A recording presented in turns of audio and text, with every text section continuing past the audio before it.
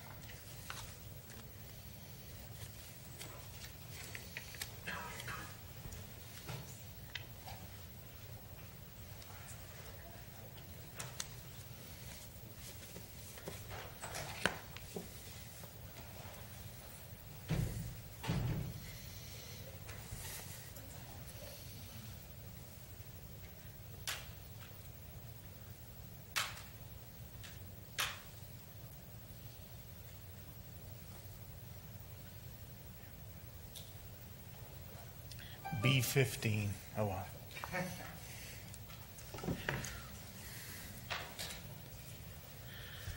Okay, good evening. We can switch to the screen if you guys are, thank you. No, to the, there we go. Maybe. And I don't know why, but both the mics in here are on. So I'm going to be really loud, I think.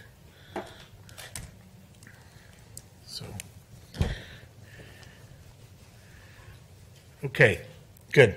Some things before we jump into the lecture, let me just get going on. Attendance is part of class participation in this class, so there is an attendance sheet. It's going to come around. If your name, last name starts with A through M, you're on the front. And you flip it top over. If your last name starts with N through W, you're on the back, okay? And so please sign in and put your student ID. Thank you. And because you guys are here live and in person, you actually get a printed copy of the syllabus. If you are in ITMS 478, take an ITMS 478 syllabus. If you're in ITMS 578, take an ITMS 578 syllabus. If you're in ITS 878, take one of each, because you have to decide by the end of the week whether you're going, or by next week, whether you're going to do the graduate or undergraduate curriculum. This is professional learning students, and they actually have an option as to whether they do the graduate or undergraduate curriculum. So please take one of the appropriate syllabi and pass them along. I'll start them both with you here. Thank you.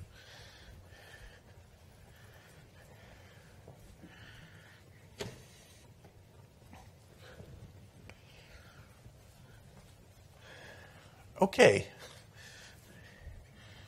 For the folks doing the camera, that's all the walking around I'm ever going to do in this class. So,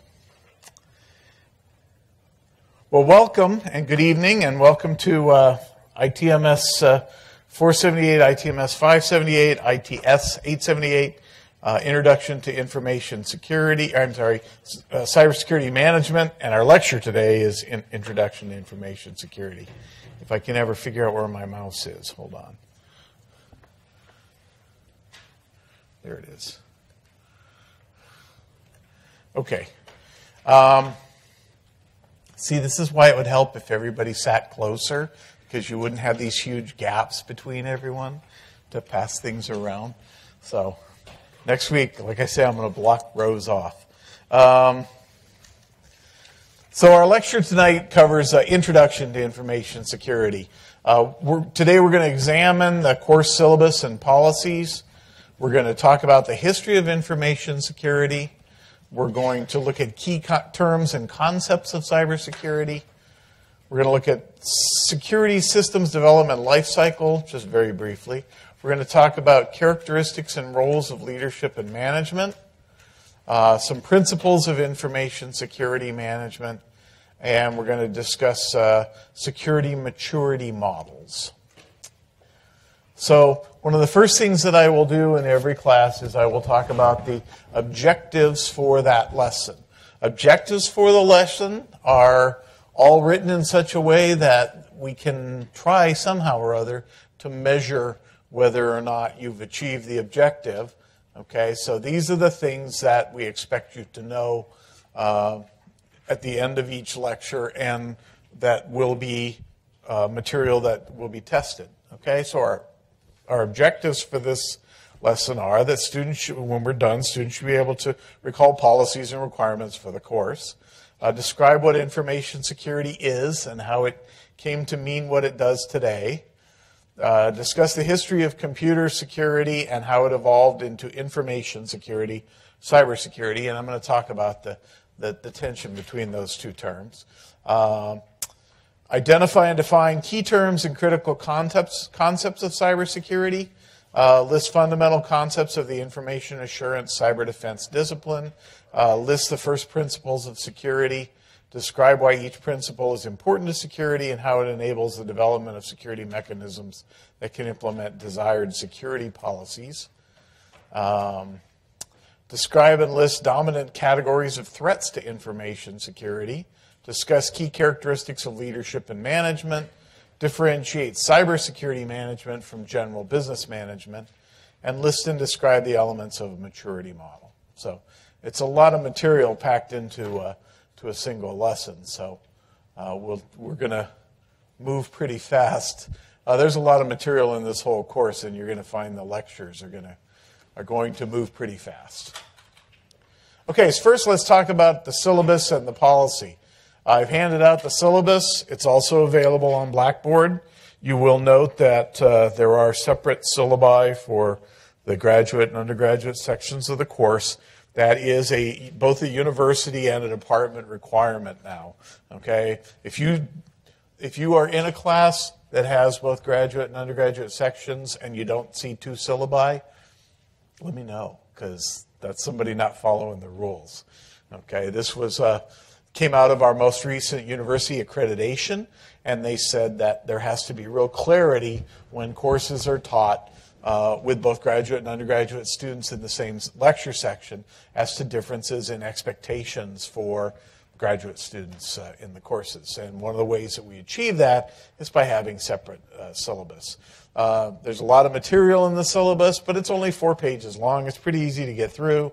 I keep forgetting there's another photo I keep meaning to stick into my lecture at this point. It was a meme that made the rounds about, a year and a half ago, Reddit and all those places.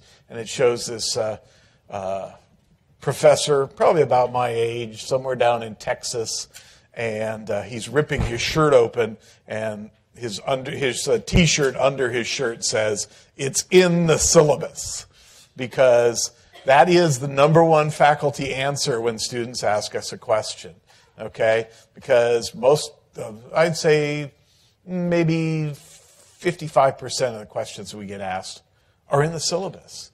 And when you ask the question, then I know, damn, you didn't read the syllabus. So it is kind of important to do that. So I would very much appreciate it if you would read the syllabus. Lectures are, of course, going to be every Thursday evening in this room. I'm going to block off seats next time so people have to sit closer. So you might as well plan on it. I will post my lecture notes in advance of the lecture. They're PDF files in two formats. One is just the slides. Sometimes that's handy because it's nice to have big versions of some of the figures that come with the lectures. And the other are notes pages where there are 3 slides and places to take notes. The advantage of that is you can print that out and bring it to class and then take notes as I hit each of the slides in the lecture. When I was a graduate student, one of the things I discovered was that, it wasn't before computers, but it was before iPads and devices like that. And I had faculty members who used to do the PowerPoint notes pages and hand them out. And those were classes that I thought, I always had a little bit better feel for those classes because I didn't have to frantically write notes because I had all the slides and I just had to write notes about each slide. So one of my complaints about the class, consistently about my classes, is because I have a lot of PowerPoint slides and I'm trying to structure the class so it works really well for students online as well, is that, death by PowerPoint.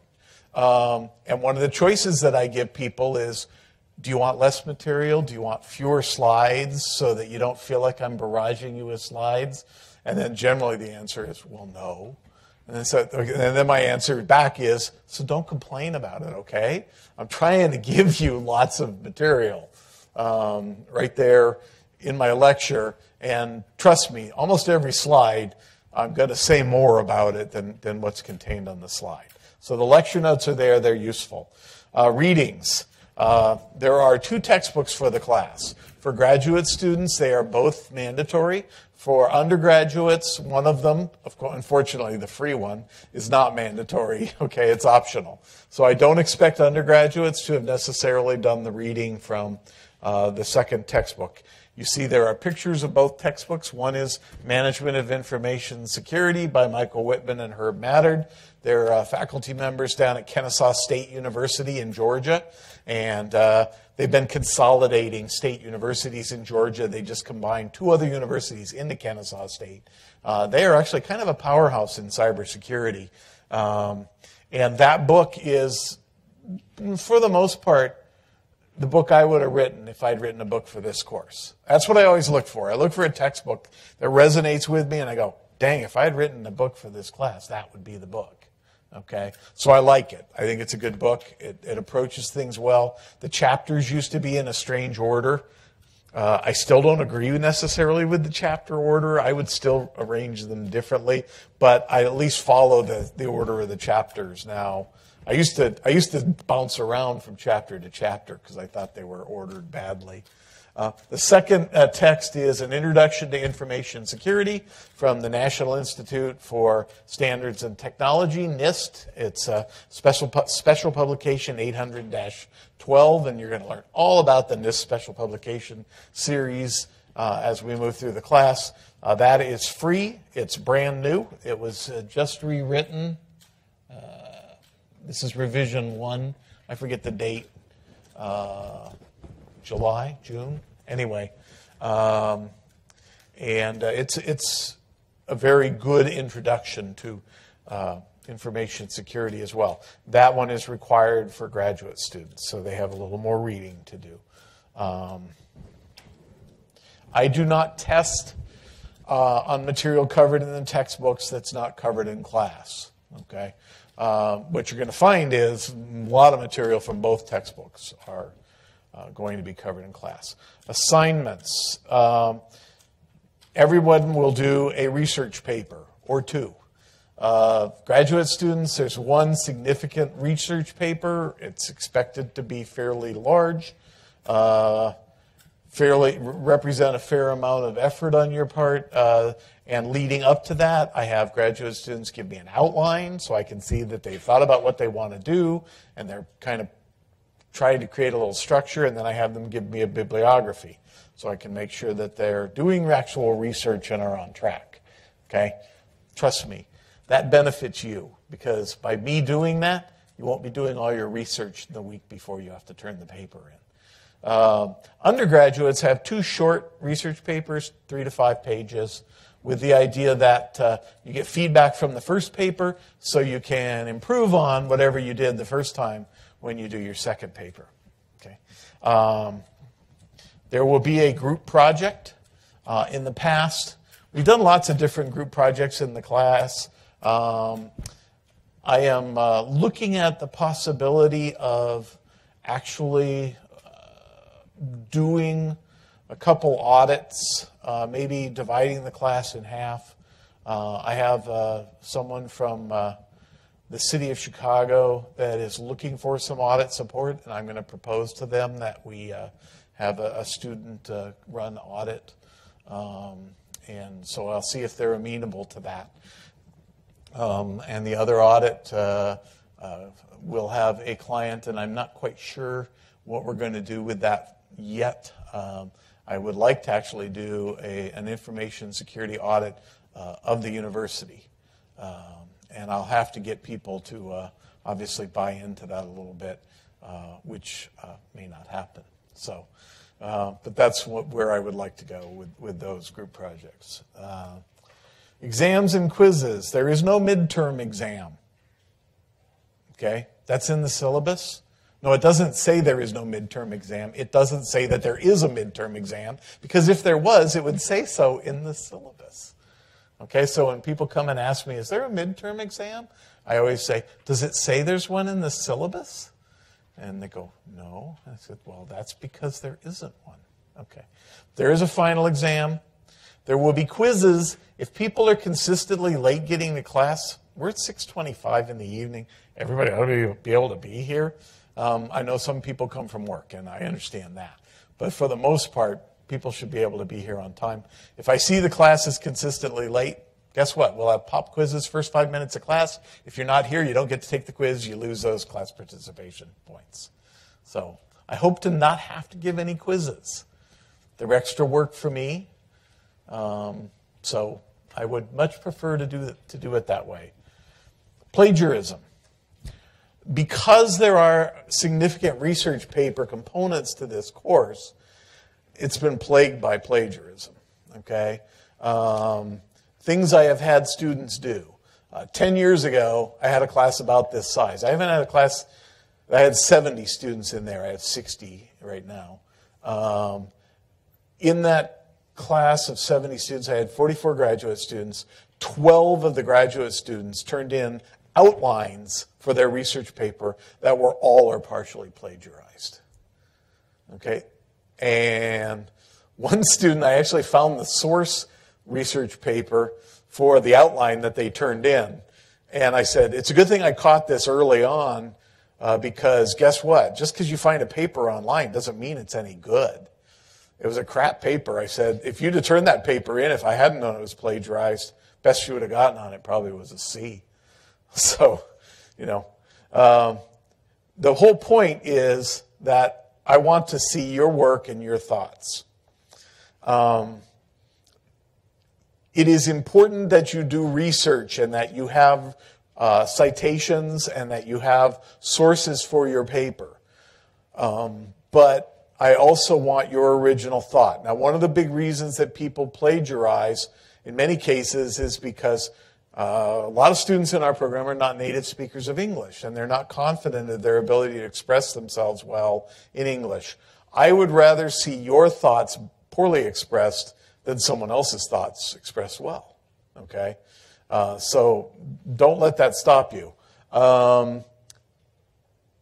The other issue that we run into is ensuring that you have proper citations for any material you quote. That's one of the reasons why the parameters for the research papers say no more than 33% of your paper may be quoted material. Because in the past, I've had students turn papers in where the entire paper was properly cited, quoted material. And they got a 0 on the paper, and they said, what's wrong? Why did I get a 0? And I said, because this isn't a copy and paste exercise. This is a research paper. I want to see your original ideas. The best papers in this class when I hit about page 10 or 12, depending on how long the paper is, we'll have between 5 and 7 pages where there are no citations, because it represents the original thoughts or theories of the students writing the paper. Those are papers that get published. And papers out of this class over the years, both when I teach it and when Bonnie Goins teaches it, have been published a great deal. We have 14 chapters in the CRC Cybersecurity Management Handbook, which is 13 more than any other single university. Okay? And almost every, I think Bonnie wrote one, but all the rest of them have been chapters that were submitted by students in this class, and actually, in some cases, folks who took this class and then liked the idea of writing the papers for the thing so much they wrote 2 or 3 more. I would love to see original research. In the section in Blackboard where it talks about resources for research papers, there are 2 example papers. They are not in the format that I require people to turn in because they're formatted as white papers, but they were papers originally submitted for this class, both by folks who have gone on to some significant accomplishments, and we'll talk about that later. But the whole point is, it needs to be your work, okay? I don't want to see other people's work. I don't want to see exact quotes that you fail to provide citations for, because that is plagiarism, okay? It is not acceptable to present the work of others as your own. And who knows, maybe your own is going to be really good. Other policies, be on time. We'll take a 10-minute break in the middle of class. Please come back on time, okay?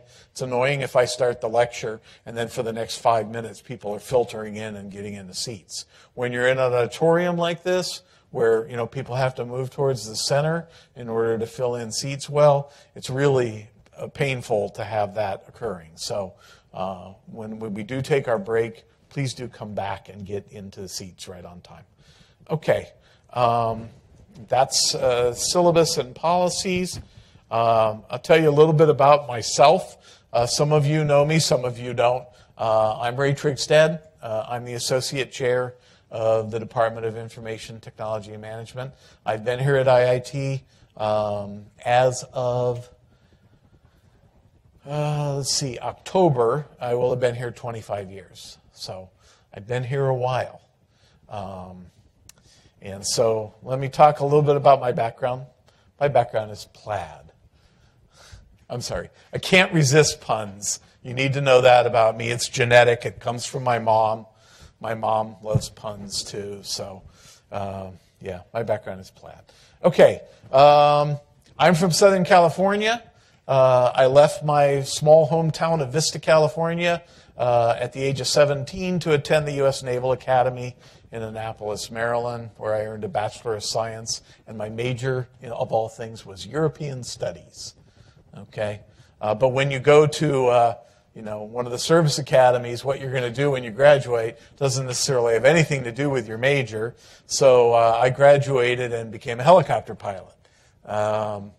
That's one of my helicopters, me flying, supporting hydrographic survey operations in Indonesia. I mostly flew anti-submarine warfare as a helicopter pilot. And that is the helicopter I flew in my over 1,000 hours as an advanced flight instructor for people who are earning their wings to be Navy, Marine Corps, Coast Guard aviators. And I still actually own a house down in the area where I did that down in Florida. Most of my time at sea was spent on destroyers. That's one of the destroyers I went to sea on. And my last tour in the Navy was my first time that I wasn't flying. I came here to teach Navy ROTC here at IIT. That's the Navy ROTC unit. So oddly enough, my previous career and my current career literally overlap by 2 years. Because the last 2 years I was a naval officer, I was an assistant professor in naval science at IIT. And that's one of those things you just you can't pull off, How often do people have two careers that literally overlap? I have 3 children.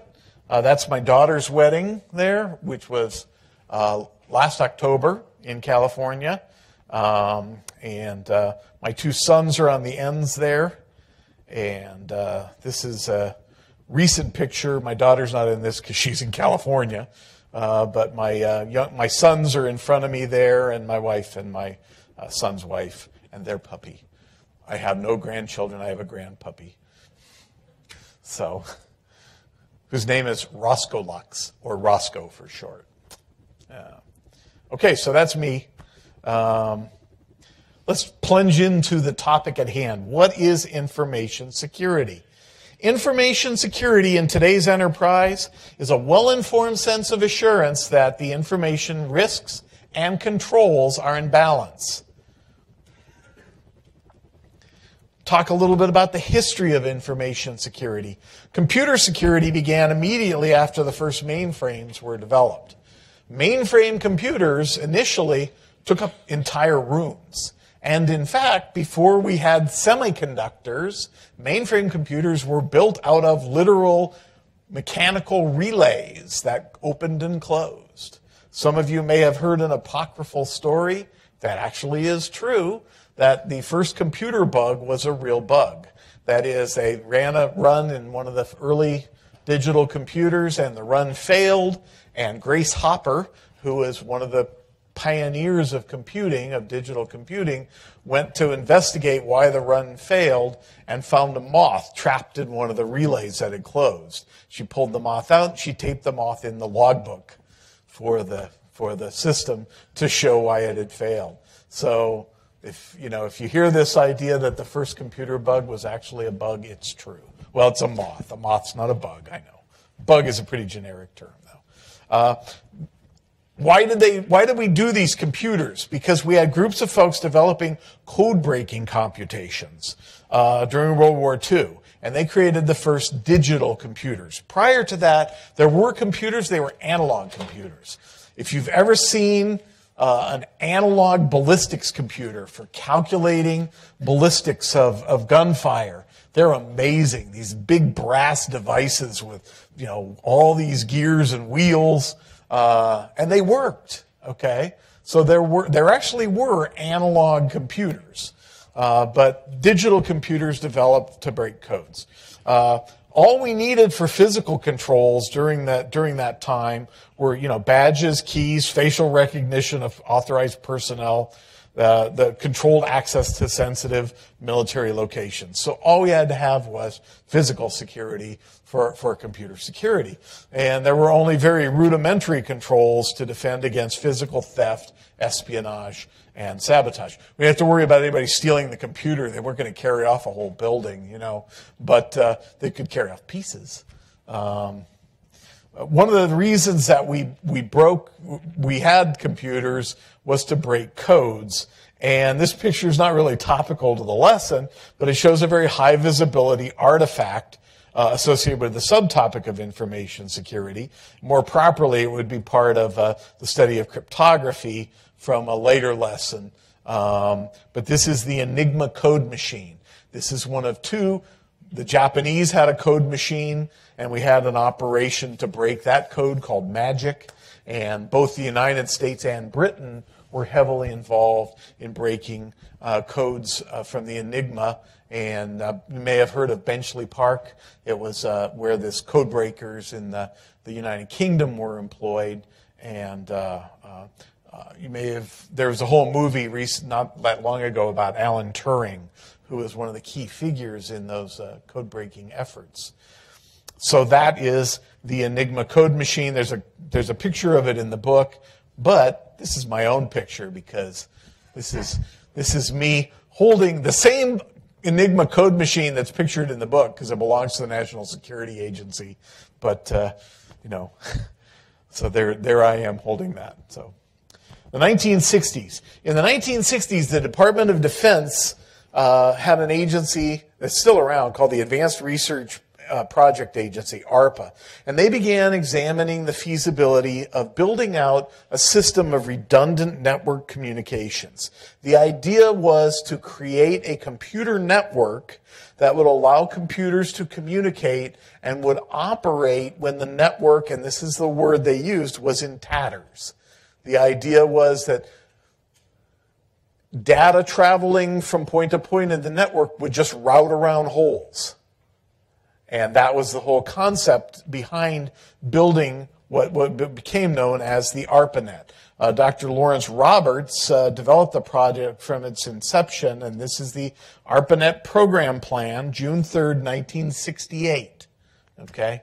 So I'm old, but I'm not that old, because in 1968 I was in 8th grade. But that's when the ARPANET came about. The ARPANET grew in popularity, as did its potential for misuse. One of the things that we discovered, Robert Metcalf, who some of you might have heard of, who is credited as being the inventor of Ethernet, among other things, and by the way, is a friend of Bill Adinsky's. Bill knows all those people. So if you're taking 548 at some point, you'll have Bill, and yeah, he knows all these people. Discovered that there were some fundamental problems with ARPANET security. There were no safety procedures for dial-up connections, and there was no user identification and authorization. And in fact, I know this is true because this was in the 1970s. My best man for my wedding was a year behind me at the Naval Academy, and he had the distinction of being the second Brigade Computer Systems officer as a senior at the Naval Academy. I'll have to tell you later on the story about the first Brigade Computer Systems officer, but that's when we get into hacking. We'll talk about him. But my friend was the second one, and I went up to see him at his house in Seal Beach in the Los Angeles area, and in the hallway of the house that he shared with two other guys, there was a teletype terminal with a phone modem that you could put the handset of a phone in, to connect to the teletype terminal. And I said, "What is that?" And he goes, "It's an ARPANET terminal." So they had an ARPANET terminal, in the hallway of their house. And that's still the point where there really was no security provided. What happened, though, is we went from the point where computers were something that you accessed remotely to the growth of the microprocessor. In the 70s, that expanded computing capabilities, and at the same time, it greatly expanded security threats. So computer security needed to become a discipline. It did that with the release of R609, the RAND report entitled Security Controls for Computer Systems, the report of the Defense Science Board Task Force on Computer Security. And it was published in June 1970. That link will actually still get you to a copy of the report, an updated copy from 1979, I believe. It attempted to define multiple controls and the mechanisms that would be necessary to protect a multi-level computer system. We saw then that the scope of computer security grew from physical security to include the safety of the data, the concept of limiting unauthorized access to that data, and the involvement of personnel from multiple levels of the organization. The fact that there were multiple people within any given organization that had responsibilities for computer security. In the 90s, networks of computers became more common, and so did the need to interconnect those networks. The result was that what had started as the ARPANET became the Internet. I've always thought this is one of the most ironic things in history, because think about it. The ARPANET was funded by the U.S. Department of Defense. And what is the Internet? The Internet is the first functioning anarchy in the history of mankind. The Internet, no one runs it.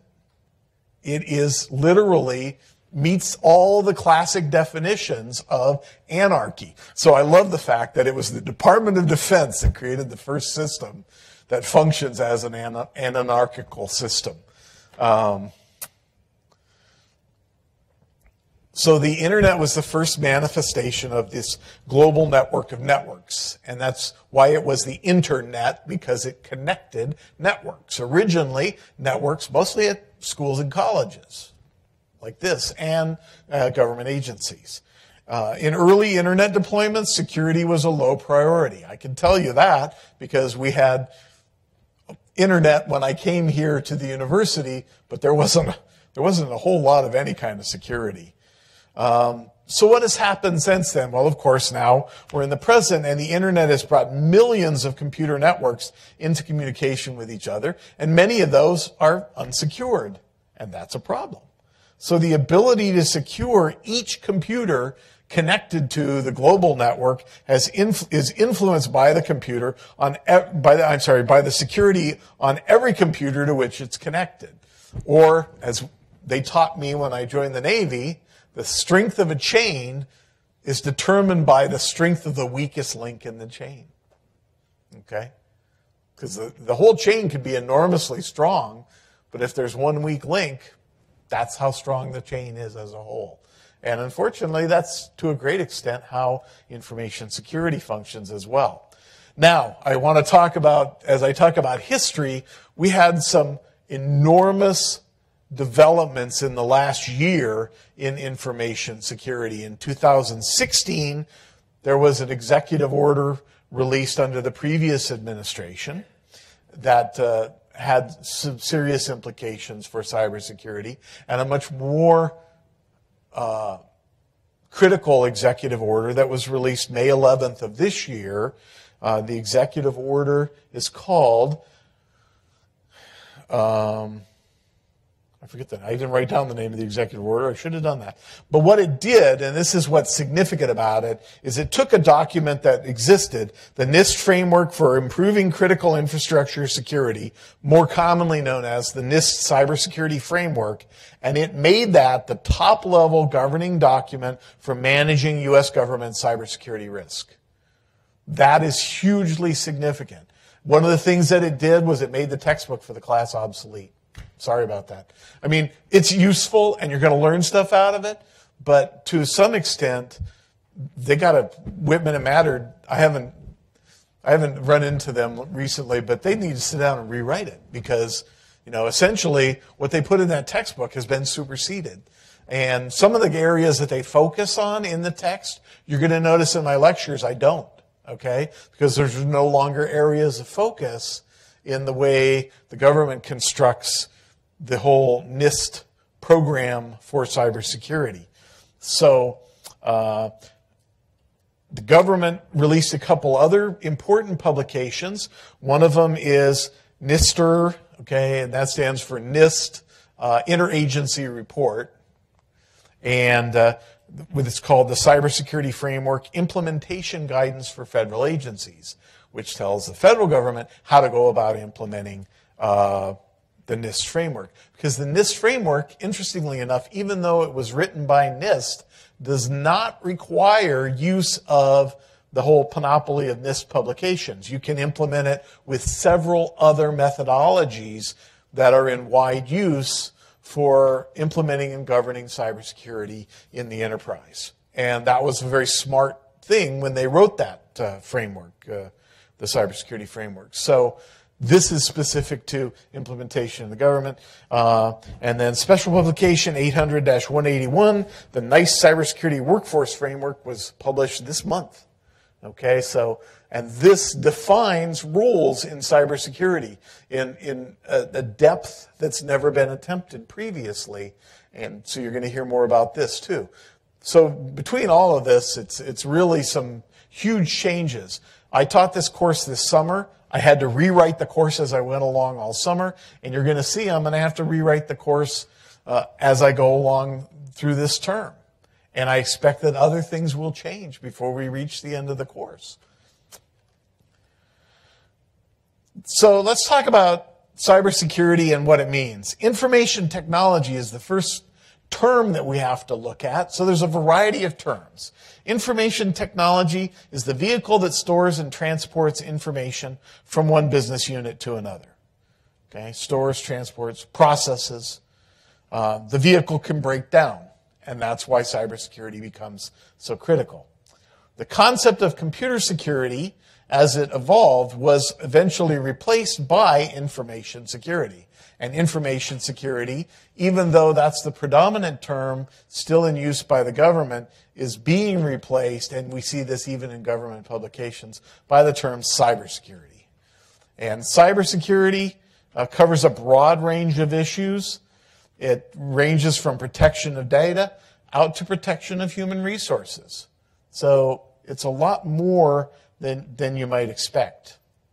Cybersecurity, and this is the key piece, when computer security started, it was literally the responsibility of a very discrete group of people within an organization. But today, it is no longer the sole responsibility of a discrete group of people in any organization. Why? Because users are involved in cybersecurity, and in any organization, essentially everybody is a user.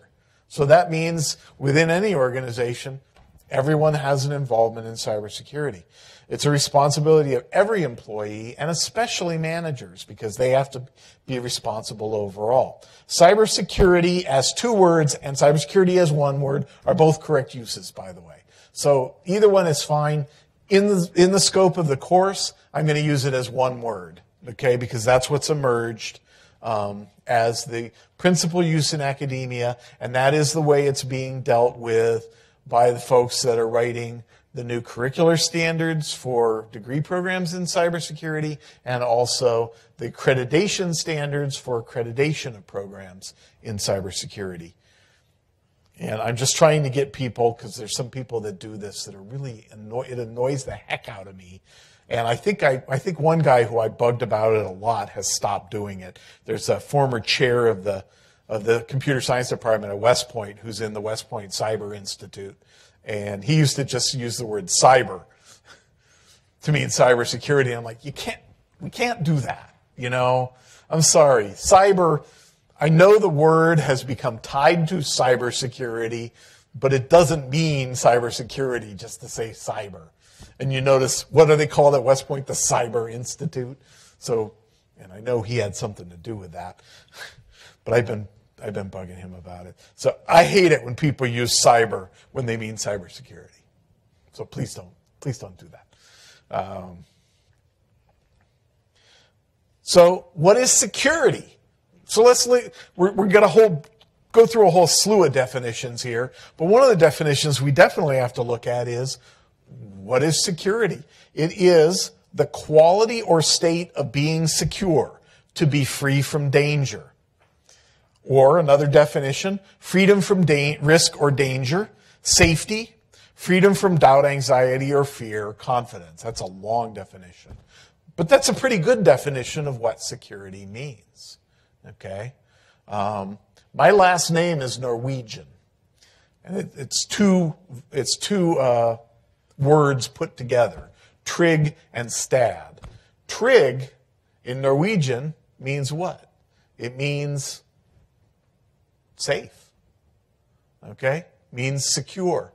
Stad is the Norwegian cognate for the English word stead, like farmstead or homestead. A gathering of buildings that's not big enough to be a village or a town, you know? So Trygstad was the name of our family farm in Norway. So security, is my last name. Safety, really. But yeah, I know. It's a stretch, I understand. Definition, to be protected from adversaries. That's security in the context of, for example, national security. So when we talk about national security, that's what that means, to be protected from adversaries. It's often achieved by a whole variety of strategies that are undertaken simultaneously or are used in combination with one another. Security, even though our focus is cybersecurity, certainly is not the only aspect of security that you find within an organization. A successful organization will have multiple layers of security in place. So they'll have physical security, personnel security, operations security, communication security, network security, information security, and you'll see that in some of our slides we use the abbreviation InfoSec. The book likes to use that. If you've read any, hopefully you've read the chapter in the book, maybe not, but please, you do. It is mandatory. Please get it, read it. It's now cybersecurity, but information security and cybersecurity, I'm sorry. They are different words, sets of words, but they really mean the same thing. And then finally, computer security, which is still, there is still such a thing as computer security, but it is, in many senses, a very small subset of cybersecurity today. So what is information security? Information security, therefore, is protecting information and its critical elements, okay, including systems and hardware that store, use, and transmit the information. Here's one definition. The concepts, techniques, technical measures, and administrative measures used to protect information assets from deliberate or inadvertent unauthorized acquisition, damage, disclosure, manipulation, modification, loss, or use. That's from the IBM Dictionary of Computing from 1994. So that's the definition from a while back, still completely valid. The protection of information and information systems from unauthorized access, use, disclosure, disruption, modification, or destruction in order to ensure confidentiality, integrity, and availability. That is from the Committee on National Security Systems Glossary from 2015, and it's quoted in this special publication, 800-12 Revision 1, which was just published in, there, I knew I had it written down somewhere, June. Okay. It is the protection of information and its critical elements, including systems and hardware that use, transmit, and store that information. Tools are used to ensure that we are securing our assets properly. Tools like policy, awareness, training, education, and technology. Policy, training, education, awareness, and technology. You notice technology is only one of 5 there, okay? I know a lot of folks who deal with security believe that, oh yeah, it's all done by just having the right technology in place. But that's why we have this course, to teach you that there's a lot more to it than technology. Information security includes information security management, computer security, data security, network security, okay, and any number of other aspects. It has to tie tightly to physical security, because guess what? If you can't physically secure your information resources, they're not secure. But the point of this course, and the thing that you're going to carry away from it when we're all done, is that policy is the central element of information security efforts. Okay? Trying to implement information security in the absence of policy is not efficacious or realistic. So why cybersecurity? Cybersecurity performs 4 important functions for an organization. It protects the organization's ability to function. Now, when I first started working in information technology, the term that you heard when people referred to information technology was that it was a support function within a company. In today's world, in most organizations, if you take away information technology, you might as well lock the doors and go home, because no one can do their job. So it's important, and all of you being students in computing, you need to bear this in mind. Information technology is not a supporting function. It is a facilitating function. It facilitates the work that people do. And in most cases in today's world, no IT, no work. Okay? So it is a facilitating function. And that's why cybersecurity is critical, because essentially without the information technology assets, the organization is not able to function. It enables the safe operation of applications that are being implemented on organizational information technology systems or information systems. It protects the data that the organization collects and uses. Some organizations, the single most important component of the company is data. Okay? What company is data? Google. It's huge. Second or third largest company in the world, possibly. And what do they have? They have data. Okay. Finally, it safeguards the organization's technology assets that are in use. So that's why we have cybersecurity. Organizations have to realize that cybersecurity decisions, and you're going to hear this reiterated time and time again as we move through the course. It was a particular metaphor that the authors of the book chose, and I like it because it resonates well with me, and it speaks back to my experience in cybersecurity. And I will talk about how I got into this field as we move through the course, so I didn't put that in my background. But organizations have to realize that cybersecurity decisions should involve three distinct groups of managers and professionals. And the term they use for this in our text is communities of interest. It's a pretty good term, so I'm going to stick with it. Those that are in the field of cybersecurity, okay, professionals in the information security, cybersecurity arena, those that are in the field of information technology, and those from the rest of the organization. Now, very often, it's focused on management of the organization. So when you see communities of interest, you'll see cybersecurity, information technology, management, because management constitutes the backbone of the folks in the rest of the organization. So there's a figure, first figure in the textbook is figure 1-1, components of information technology. And it's this little temple. I made a prettier colored one than the one that's in the book. But so where do you get these components? Well, the first is computer security. Computer security in our program is in ITMS 448, ITMS 548. It's also in ITMS 458, which is operating system security, ITMS 458 or 558. We also see network security, and that's in ITMS 448, ITMS 548, which is cybersecurity technologies. That's the technology counterpart to this course. And data security, ITMS 428, ITMS 528, data, which is database security. Okay?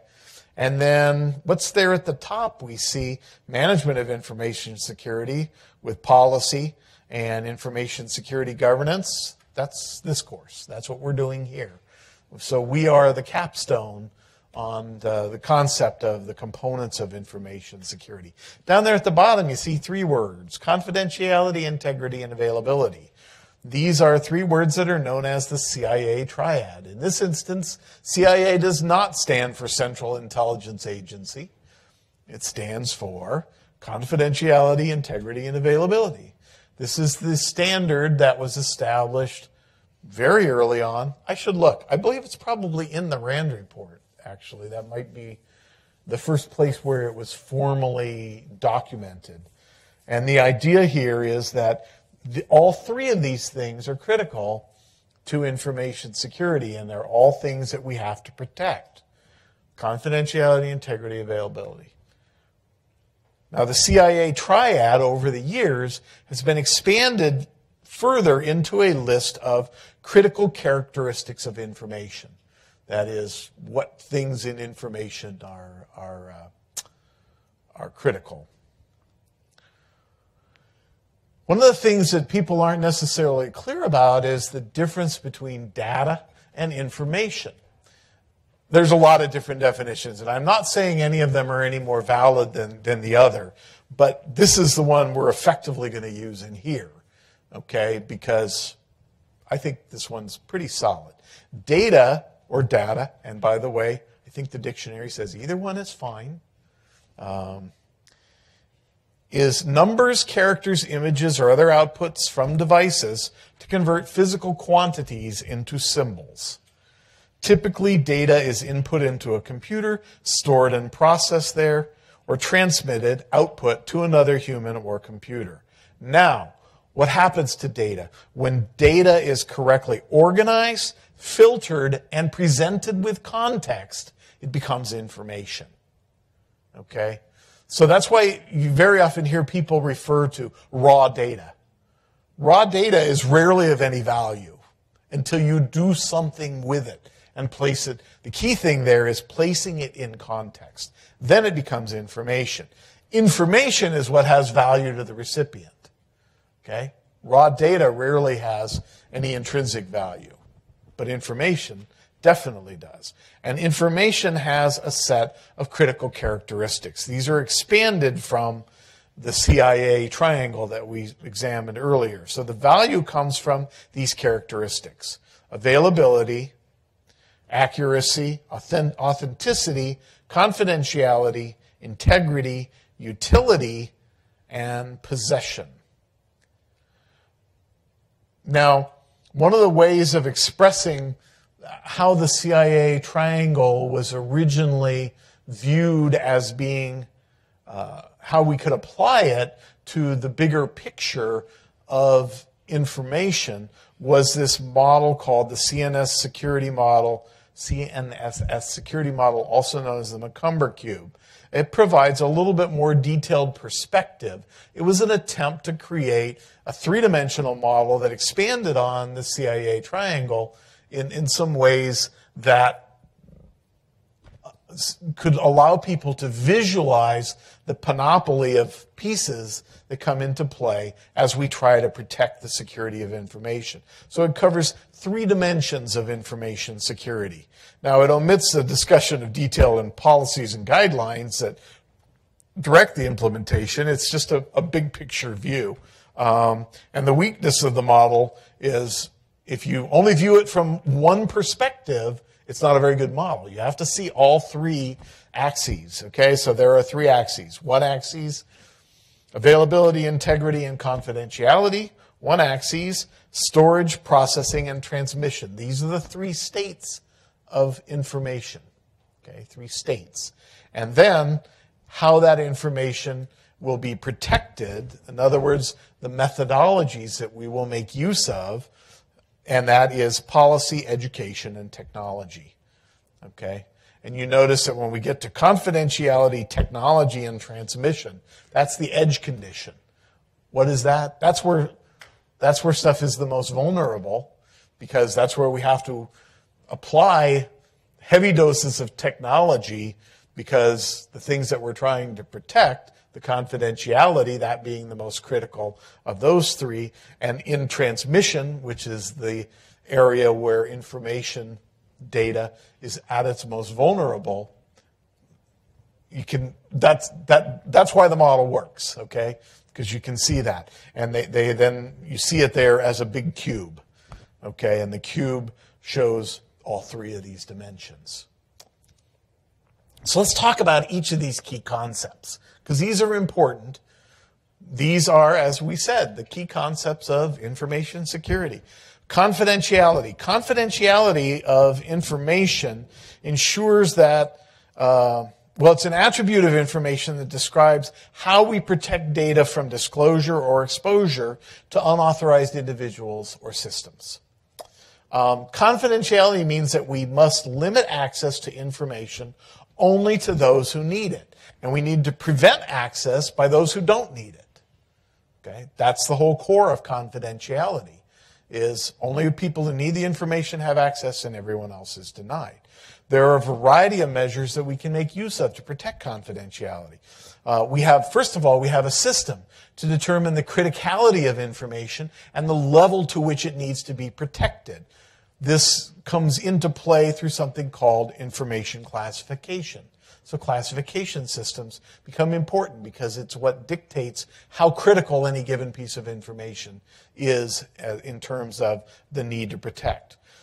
We also see, the use of secure document storage. So if we have information still printed on paper, and there is some of that out there, we have to store that securely.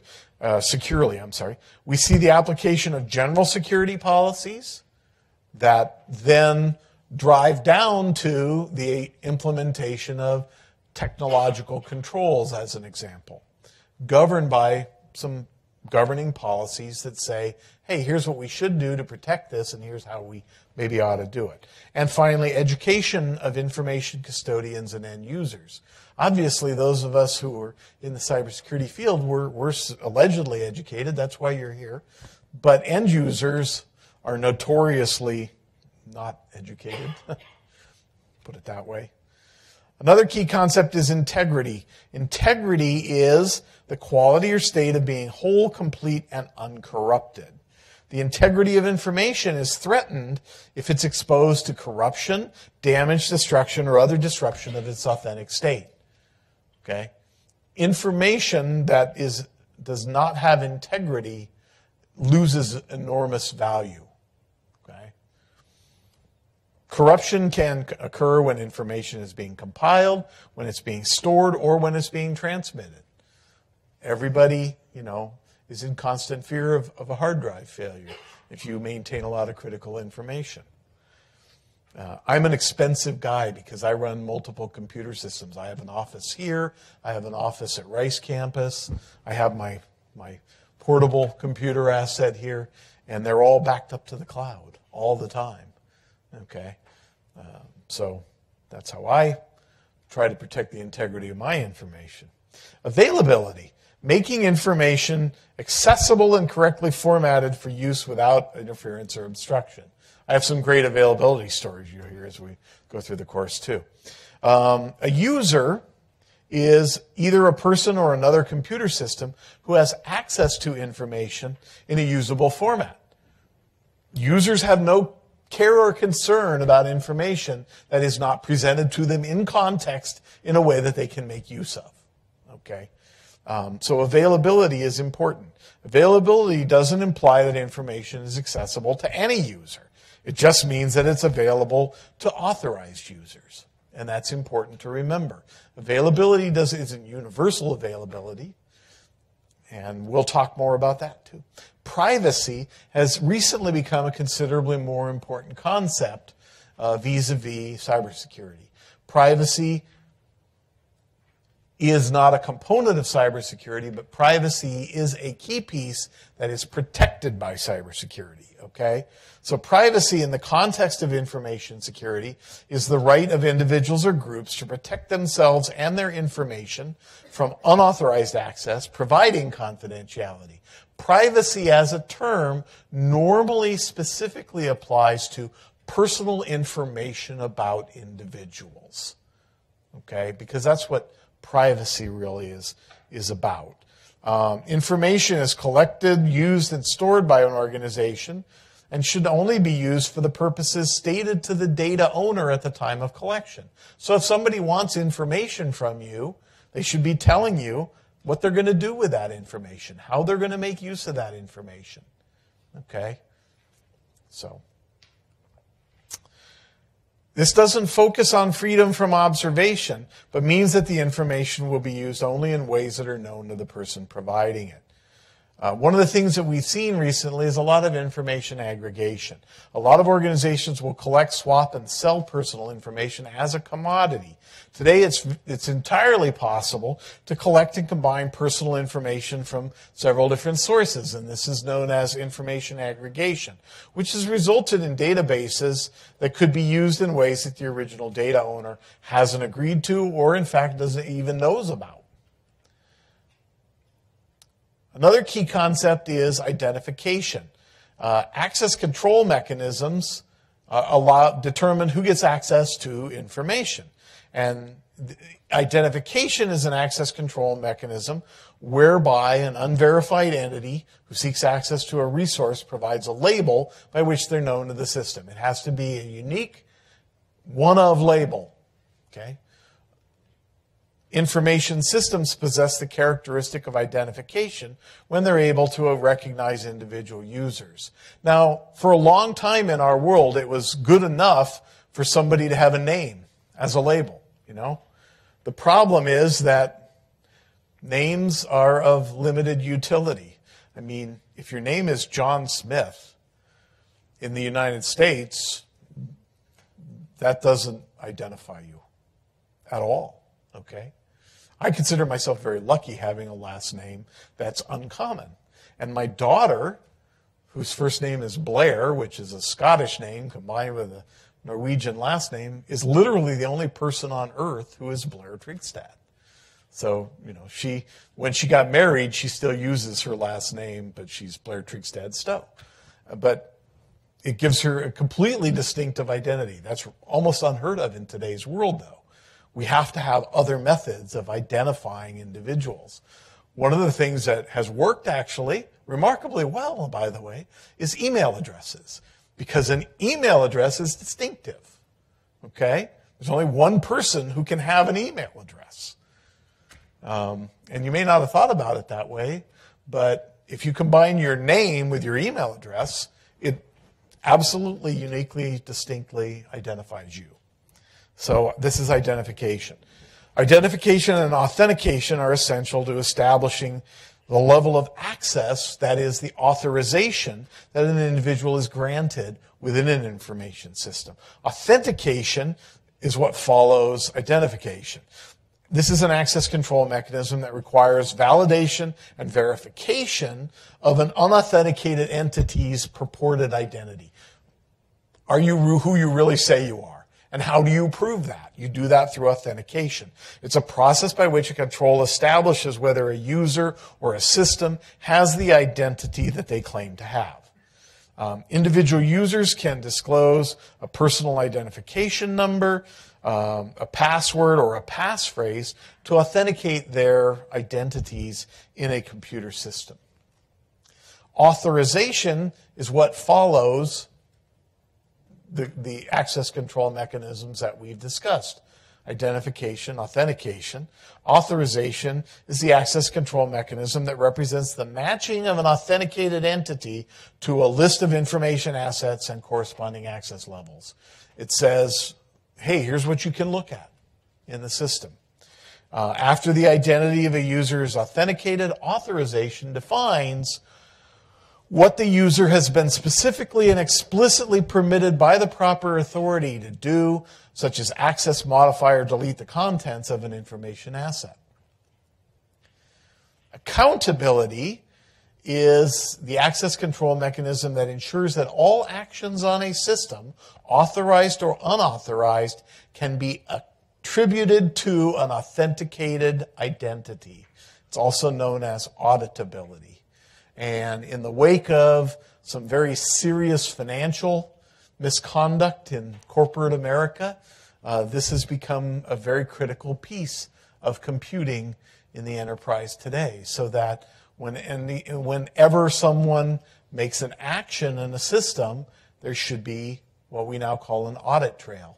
There's a record of who did that or what other computer system did that. It exists when a control provides assurance that every activity that's undertaken can be attributed to a named person or a known automated process. It's commonly associated with system audit logs, but it's quite an important concept. Another key concept in security is non-repudiation. That's the use of cryptographic tools to ensure that parties to a transaction are authentic, so they cannot later deny having participated in the transaction. Now, there's a set of first principles of security, but we're going to take a 10-minute break, and then we're going to come back and tackle the first principles of security. So we're going to take a 9-minute break. My clock says 7:31. Let's come back at 7:40, okay? And please try to be back on time so we can get started on time. If anybody has individual questions that they need to deal with, you can come down and ask. I'm going to take the microphone off because I have 2 microphones running, so it makes me really loud.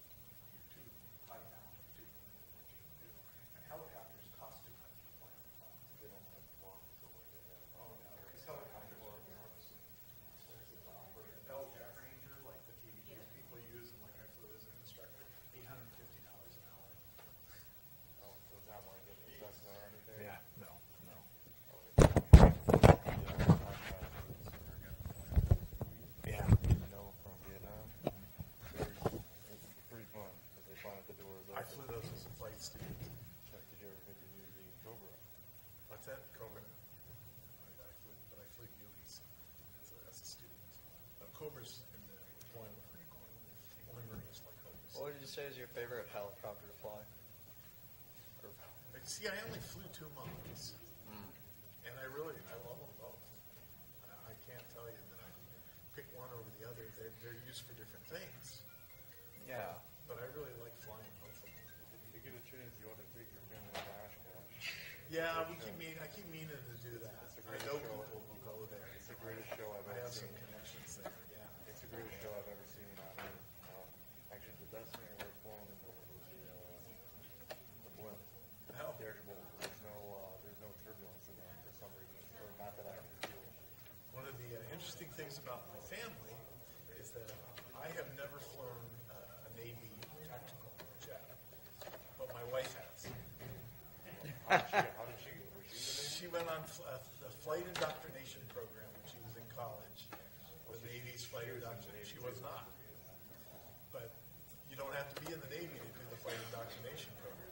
So she did the building bunker, she did the altitude chamber, she did the bailout training, when she flew in a TA-4 What is the purpose of that program? to try to get people to join the Navy. Really? Wow. Yeah. It's not to have people in the Navy. It's just to have them join. Yeah. That must be a very expensive program. I don't think they do it too much. Okay, we're going to start again. I see almost everybody's back. I very much appreciate that. The sign-in sheet is here. One of the things that I will do in class is if somebody is not here, I will put a circle in front of their name, and if you come late, you're certainly welcome to come sign it, but I'll know you're late because there's a circle in front of where your signature goes. Actually, we did pretty well. Let's see, 1, 2, 3, 4. We only got 4 people who are not here. That's pretty darn good for the first meeting of class. Okay, first principles of security. These first principles of security are elucidated in the NIST Special Publication 800-12 Revision 1. They are also in NIST Special Publication 800-14. And in the previous version of the lecture, I used those. They have slightly different wording, but I looked at it and said, hey, they're updating all this stuff to fit with the new NIST cybersecurity framework. So I'm going to use, anytime they have something new, I'm going to use the new version. So these are a little bit different. These are in the text, but they're a little bit different because they come from a newer publication. Some key things to remember. Information security supports the mission of the organization. Every organization has a mission. You can't accomplish your mission without the assets necessary to accomplish the mission. And information security protects those assets. If those assets don't function, you can't carry out your mission. So that's the key, first one. Information security is an integral element of sound management. Okay? If managers are doing their job within an organization, part of their job is to ensure that the organization's resources are properly protected and that people are able to make use of those resources in a consistent and secure manner. Consistent is one of the key pieces there because if it's not secure, you can't ensure consistency. Okay? Information security protections are implemented so as to be commensurate with risk. Now, one of the other definitions that we're going to deal with and talk a lot about is that information security is a component of managing risk within an organization. Every organization manages risk. Okay? Now, I have the good fortune to have had the opportunity to be involved in risk management in a variety of methodologies. And one of the other things that you may not think about, but safety within an organization is in one context exactly the same as security, because both of them are about managing risks to the organization. Safety and security. And in some organizations where there's a central risk management function, they'll be combined. So we have to determine what level of risk is acceptable to the organization, and then we're going to put protections in place that will be commensurate with what we view as an acceptable level of risk. Information security roles and responsibilities are made explicit. Everyone has to know who is responsible for what. Every person within an organization with an information security policy has a responsibility towards ensuring that security is maintained properly. What's your role at the university? You don't know because the university doesn't have an information security policy. Shh, don't tell anybody. Information security responsibilities for system owners go beyond their own organization, right? Because every kind of organization, nonprofit organization, business, government agency, Boy Scout troop, whatever it is, they connect with other things within the world. And normally there are data flows, okay? In today's world, it's almost impossible not to have data flows with other organizations. And as soon as that data flow takes place, you have some responsibility for security beyond your own horizons. Information security requires a comprehensive and integrated approach. Why? Because if we don't have a comprehensive and integrated approach, we're going to miss something. And what does that do? It makes a hole. What happens when people find holes? They go through them. Okay? That's the problem. So, information security is assessed and monitored regularly. Now, in the course of going through our class here, we're going to talk about auditing. And it's important for you to understand because it's not necessarily clear at an initial take that assessment and auditing are not the same thing. Assessment is an ongoing process. You do it all the time, okay? And assessment isn't confined to security. We do assessment in all kinds of things. We assess our classes, right? One of the reasons we assess our classes is so that we can support a process of continuous improvement. And that's the idea behind assessment in security as well. So what happens in academia that's an audit? Well, we are accredited. So every 6 years, an accreditation body comes and does effectively an audit. I'm one of those people. I'm a program evaluator for ABET, for information technology degree programs. And I'm hoping to become a program evaluator for cybersecurity when it goes into effect as well. So like this year, this term, I'm going off 1 week. I'll be back in time for class, but I'm going off to do a program assessment of another university. That's an audit, okay? And the same thing in IT. We have audits. And the audits, one of the pro goals of the audit is to make sure that security is assessed and monitored. It can't happen just at the time of an audit. It has to happen all the time. So we ensure that the controls that we have in place to protect our assets are efficacious and are actually working. Information security is constrained by societal and cultural factors. That's true. Okay? Society and culture constrain what's acceptable, and we just have to work with that. That's a hard one, too.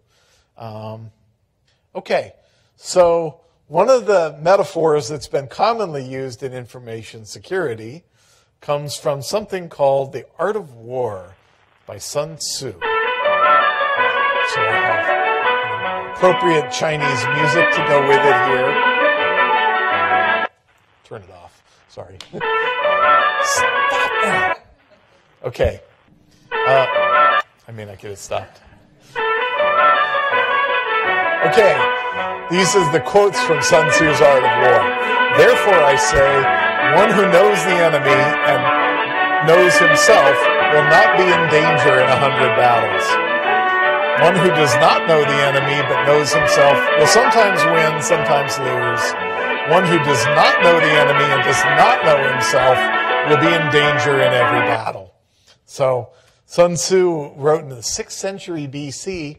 And by the way, if you come into my office, you saw the bamboo scroll in the background.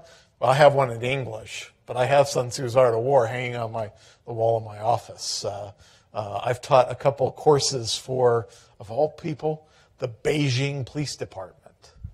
I've taught courses in computer crime and computer security for the Beijing Police Department. So I have They're giving me some kind of cool things like the Art of War.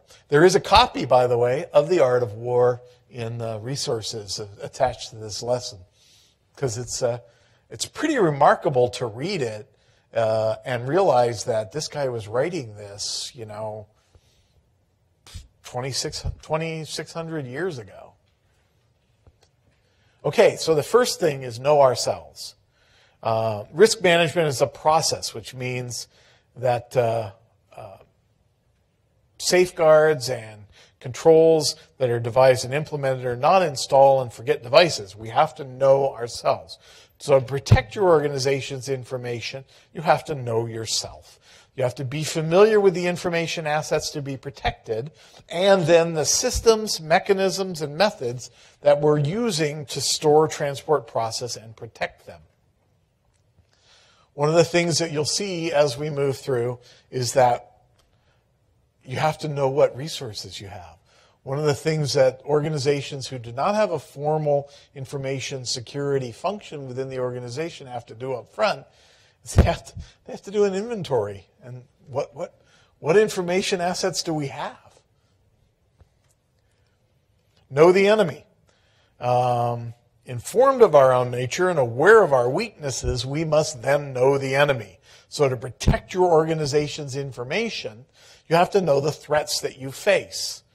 For information security, this means identifying, examining, and understanding the threats that most directly affect our organization and the security of the organization's information assets. We can then use our understanding of these aspects to create a list of threats that we prioritize by their importance to the organization. So let's talk about the components of an information system. To fully understand the importance of information security, we have to know the elements of an information system. An information system is much more than computer hardware, and it's important to recognize that. It is the entire set of software, hardware, data, people, and procedures that are necessary to use information as a resource within the organization. Notice that it includes people. People are part of information systems. It's defined by federal law, U.S. Code, 44 U.S. Code Section 3502, as a discrete set of information resources organized for the collection, processing, maintenance, use, sharing, dissemination, or disposition of information. Pretty broad. So it's all the resources, including the people. So we have to secure the components.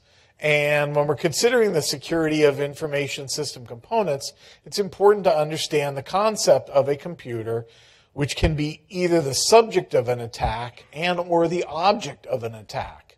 When a computer is the subject of an attack, that means it's being used as an active tool to conduct the attack.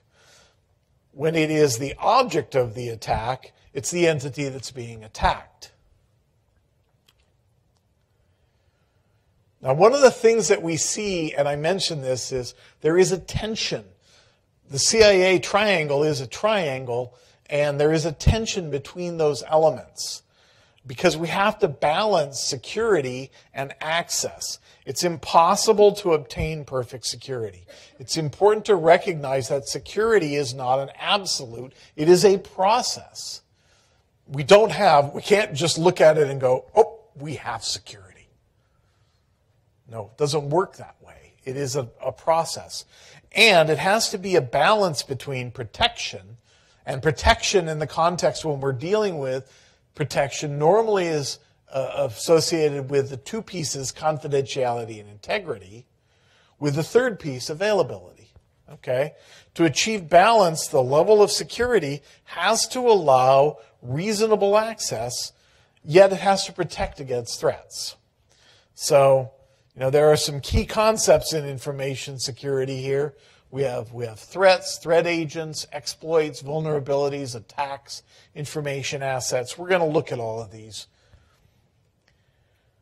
But let's talk about threats. To make sound decisions about information security, to create policies and enforce them, management has to be informed of the various kinds of threats that face the organization.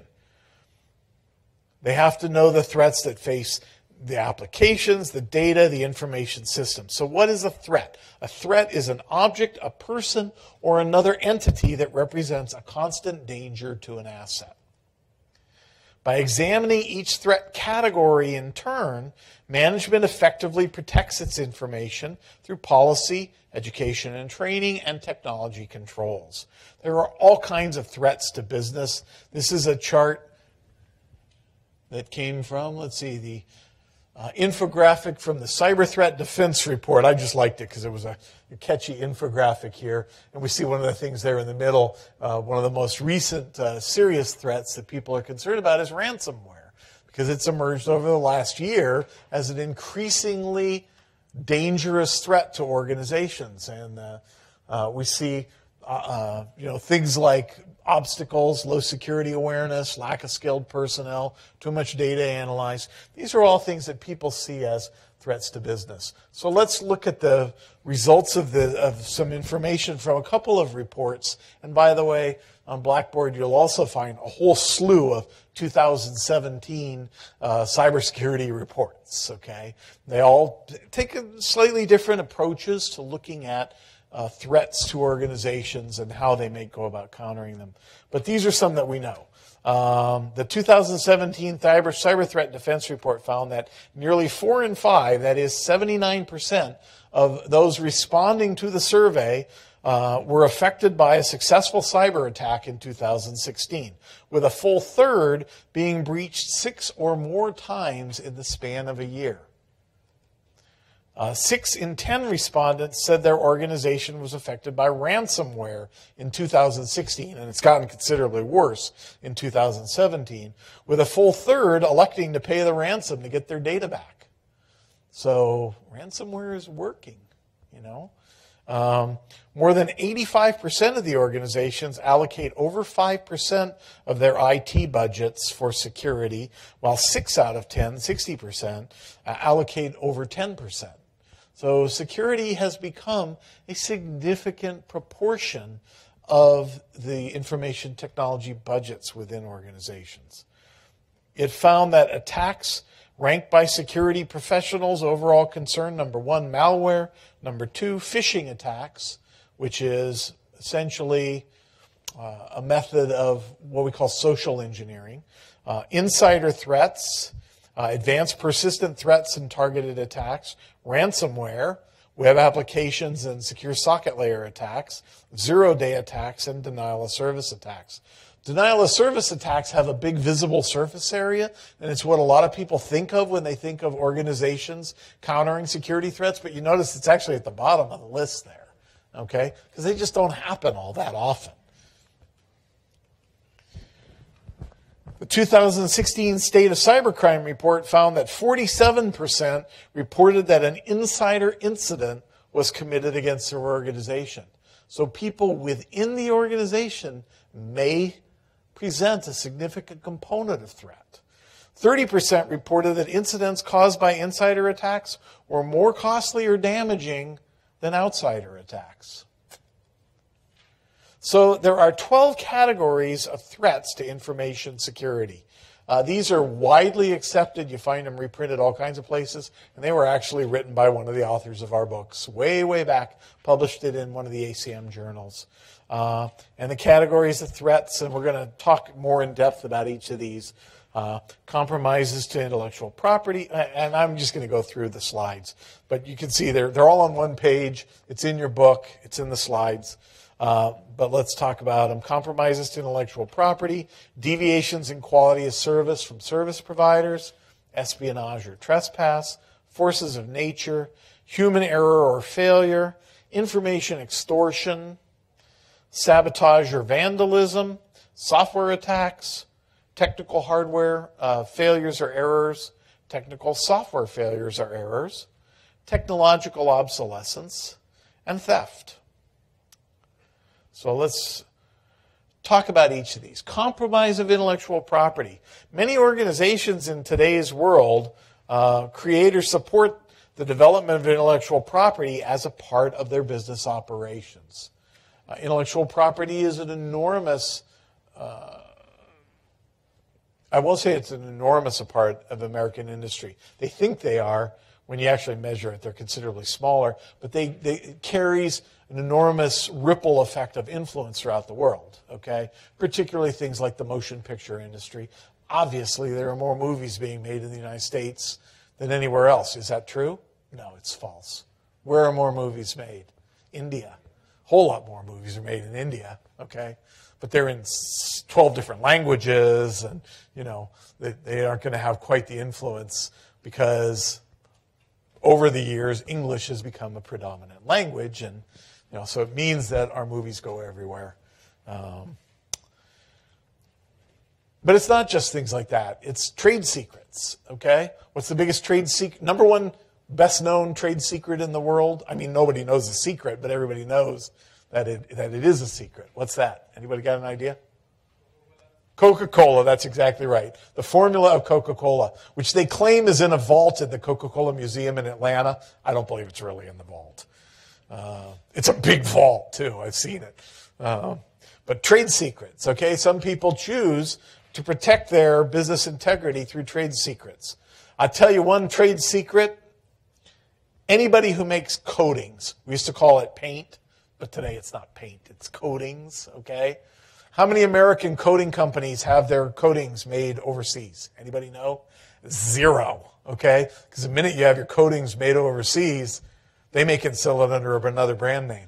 And what goes into your coating is typically a trade secret. So, things like that.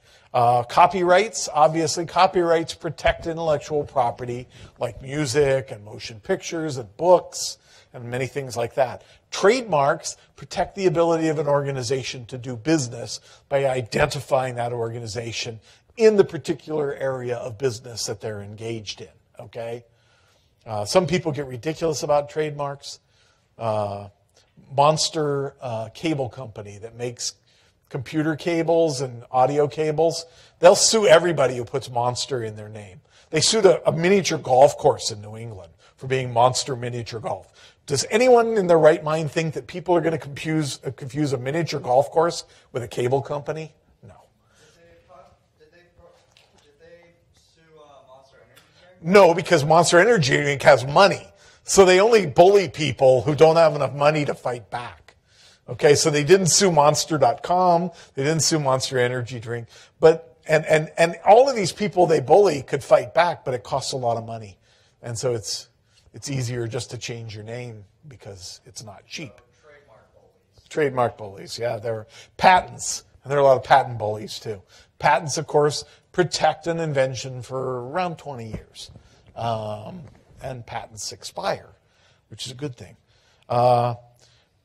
So intellectual property is protected by copyright and other laws. It carries expectation of proper attribution or credit to its source. Potentially requires the acquisition of permission for its use as is specified in those laws. So the unauthorized appropriation of intellectual property actually constitutes a threat to information security. The category includes 2 primary areas, software piracy and copyright protection and user registration. The most common intellectual property breaches involve software, music, and video piracy. And there are some watchdog organizations that investigate this. The Software and Information Industry Association and BSA, the Software Alliance. BSA used to stand for Business Software Alliance, but now they're BSA, the Software Alliance. I don't know why. The Recording Industry Association of America and the Motion Picture Association of America. It's important to recognize that in most instances, compromise of a copyright, for example, of most intellectual property of any kind is a civil crime and not criminal acts. So copying a movie, despite the fact that the Motion Picture Association of America will tell you it's stealing, is not theft. Okay? Theft is a violation of criminal law. Copying a movie is a copyright violation. It's a civil crime. Enforcement of copyright is now often attempted with technical security mechanisms. Because of the Digital Millennium Copyright Act, circumvention of technical copyright protection mechanisms is a criminal act. So if use any way that you can, there are many ways you can circumvent technically protected systems, but it becomes a criminal act. It effectively criminalizes copyright violations in the realm of digital media. And there's virtually no prosecutions. Why? Why don't they prosecute people for it? Because the law probably isn't going to stand up constitutionally in a lot of cases. So, okay, moving on. Deviations in quality of service. This is situations where the product or services that are required for information technology to function within an organization are not delivered as expected. Information systems within an organization depend on many interdependent support systems. Support systems can be interrupted by severe weather, by employee illnesses, or a whole variety of other unforeseen events. So categories of this threat are internet service issues, communications and other service provider issues, and power irregularities. The loss of internet service is a big one because it can lead to a considerable loss in the availability of information. And remember, that's one of our important aspects of information security. So internet service is an issue there.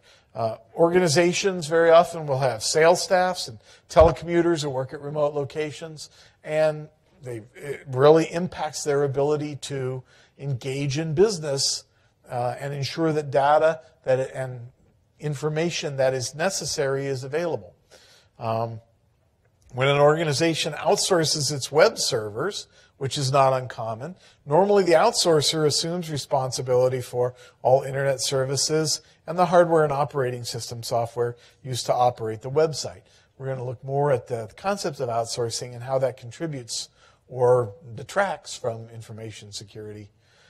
Communications and other services. There are a whole variety of utility services that have potential impact. Among these are the telephone, water and wastewater, trash pickup, cable television, natural or propane gas, custodial services. A threat of loss of services can lead to an organization's inability to function properly.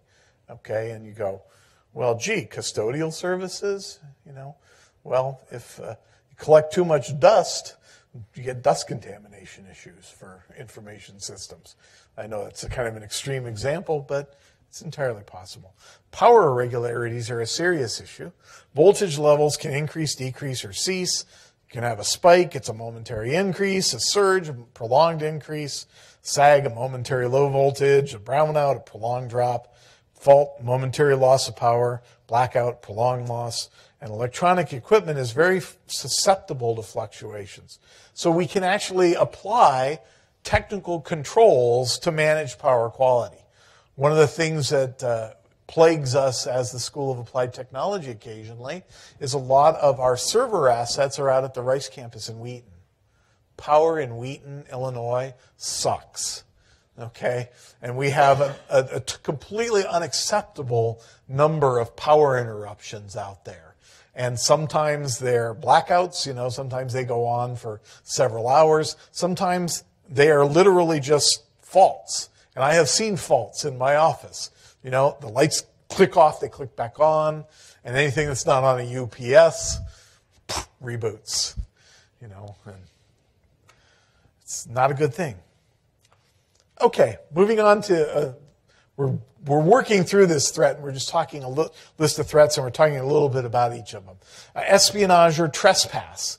This is a broad category of activities that both electronic and human activities that can be used to breach the confidentiality of information. It includes unauthorized accessing of information. And one of the things that we have to look at is there is a difference between competitive intelligence collection and espionage. Espionage, in this context, constitutes illegal acts. A few years ago, many years ago, actually, very, very early in the days of the World Wide Web, Motorola, which was still pretty big in those days before they broke up into pieces and sold pieces off and this and that, hired somebody away from the CIA, who was a CIA analyst, to be their director of corporate intelligence. I met him. He was pretty sharp. He, in turn, went out and found somebody to build a competitive intelligence collection system for him. And it was actually an interesting deal. Kid who was 15 years old who was writing competitive intelligence collection code for Motorola. And he wrote code that what it did was it crawled all of their competitors' websites and pulled down all the skill sets associated with job postings. Because if you analyzed all those skill sets, you could figure out what kind of projects they were working on. Well, that's entirely legal competitive intelligence collection. But if at the same time the 15-year-old had gone ahead and broken into the HR computer systems, and pulled that information, now we've edged over into espionage, which is illegal activity. One of the things that people do that you don't think of is something called shoulder surfing. And that is somebody just looking over your shoulder. That can occur any place that someone is accessing confidential information. Okay? They can look and pick up your PIN number at an ATM terminal, or they can watch your password being typed in. Controls that are sometimes implemented to mark the boundaries of an organization's virtual territory and give notice to trespassers that they're encroaching on the organization's cyberspace. Government's big about this. You see that's on many federal government websites. But what happens is that typically hackers will use skill, guile, or fraud to steal the property of somebody else. Password attacks are one of these things that are used. They falls under the category of espionage or trespass, just as lockpicking falls under the category of breaking and entering. Attempting to guess or reverse calculate a password is very often called cracking, and there are many approaches to password cracking.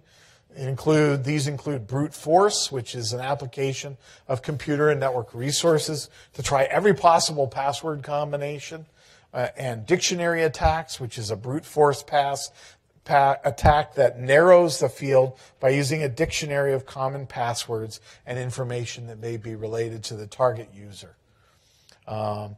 Approaches to password cracking includes rainbow tables, which is a database of hash values and their unencrypted equivalents against which an encrypted password file can be compared. And social engineering, which is where we have attackers who pose as employees to try to gain access to information, to systems information, by asking employees for their usernames and passwords. They'll call on the phone and they'll go, "Yeah, this is the help desk. There's an issue with your machine in your office. Can you verify your username and password for us so that we can ensure that everything's okay with it?" And then they use that information to gain access to organizational systems. So. Right. So shoulder surfing, people can do it with passwords. That's why if you have a computer that processes sensitive information, you should never be operating it in a place where someone can peer over your shoulder. I have no sensitive information on my computer. So, and then ATM machines, it is pretty solidly observed thing in the United States where you have ATM machines in populated places that people will stand back, okay, to show that they're not trying to look at your... It's interesting in Union Station because the ATM in Union Station is very poorly placed because it's right in the middle of the concourse connecting all of the train tracks and it's hard for people to stand in line, 6 feet away so as not to look over your shoulder. Hackers over the years have changed a lot. Hackers originally, their perspective of hackers was that they were, males 13 to 18 years old with limited parental supervision who spent all their free time on the computer hacking. In the early days of networking, one of my son's friends was one of these kids. He used to do this on AOL. He actually got his family banned from AOL for 2 months one time because of his hacking online. But today, what's a hacker today? Oh, we have no clue. Anybody age 12 to 60, I'm older than 60, so they could be older. Male or female, unknown background, varying technological skills. They can be internal or external to the organization. You have no idea today who these people are. Hackers are people with generally 2 skill levels that we see. The first is the expert hacker who develops software scripts and will code exploits. Very often these people are masters of many skills. They seem to live in Baltic countries very often. I don't know why that is, or Bulgaria.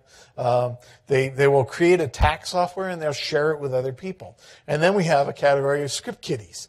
These are hackers. They have very limited skills. They use expert written software written by the expert hackers to exploit a system. And very often they don't even fully understand the systems that they're hacking. Does that make them less dangerous? No. Okay? Because they're using good tools and they're just as likely to get into systems in many cases as the skilled hackers. Other terms for system rule breakers, you sometimes see cracker, which is most specifically applied to an individual who cracks or removes protection that's designed to prevent unauthorized duplication. People, over the years, computer-based games have used all kinds of amazing, complex schemes to keep people from cracking to keep people from copying the game. And the most complex scheme currently in use typically is cracked within 4 hours. Okay, so the tools are not really useful as far as protecting because the crackers are so good. They just inconvenience other people trying to make use of the software. Another term that we used to see a lot, phreaker. These were people who hacked the public telephone network back when the public telephone network was acoustic. Now that it's digital, don't hear the term phreaker a whole lot anymore. Another big issue, and this relates very strongly to an area of cybersecurity that we look at as something called contingency response, disaster recovery, business continuity, are forces of nature. They're sometimes called force majeure, or they don't use this. They used to use this term in insurance, acts of God. And it's like people say, God doesn't do those nasty things. They just happen. These are dangerous because in many cases they occur with little warning and they're beyond control. This includes civil disorder and acts of war. They can disrupt not only the lives of individuals, but the storage, transmission, and use of information. Forces of nature includes fire, flood, earthquake, lightning, landslides, tornadoes and hurricanes, as well as volcanic eruption and insect infestations. Literal computer bugs. Yeah, literal computer bugs. What's the most common of those? Guesses? The most common of those? Fire. Okay, fire. Fire presents the biggest threat to most enterprises, and people don't necessarily think about that, but it really does. It's the most common of those to occur, and what area that's technologically intensive and has a great deal to do with the technology industry in the United States is under constant danger of volcanic eruption? Redmond, Spokane, Seattle, okay? Mount Rainier is an active volcano. And if it ever erupts, oh my gosh, it's going to wreak havoc with that whole region. Okay, I'm hoping that everybody there has good plans for that. But management has to implement controls to limit damage and prepare contingency plans for continued operations. Forces of nature can only be mitigated through insurance. Although careful facilities design and placement can reduce the likelihood of damage. Okay, for example, if I were running a data center in New Orleans, I think I would put everything like 12 feet above the ground. The ground floor of my data center would be raised considerably to keep everything above highest expected flood levels from hurricanes. Okay, acts of human error or failure. This include acts done with no malicious intent, that is, mistakes, okay? These are caused by inexperience, by improper training, by incorrect assumptions, by failure to follow policies, and by other circumstances. Employees are the greatest threats to information security because they are threat agents closest to the organizational data. Employee mistakes very often can lead to any of the following circumstances. Revealing of classified data, entry of erroneous data, which, compromises integrity, right? Accidental deletion or modification of data, storage of data in unprotected areas, and failure to protect information. Many of these threats can be prevented with training, ongoing awareness activities, and controls. So the question is, who is the greatest threat to your organization? Is it Tom Two-Story, a convicted burglar? Is it Daryl Davis, the wannabe amateur hacker? Or is it Harriet Allthumbs, the employee who accidentally deleted the only copy of a critical report? Some typical human error or failure attacks include the following. Social engineering. This is where people, the guys who call you on the phone and say, hey, I'm from tech support and we need your username and password. And people do give them. Something called advanced fee fraud.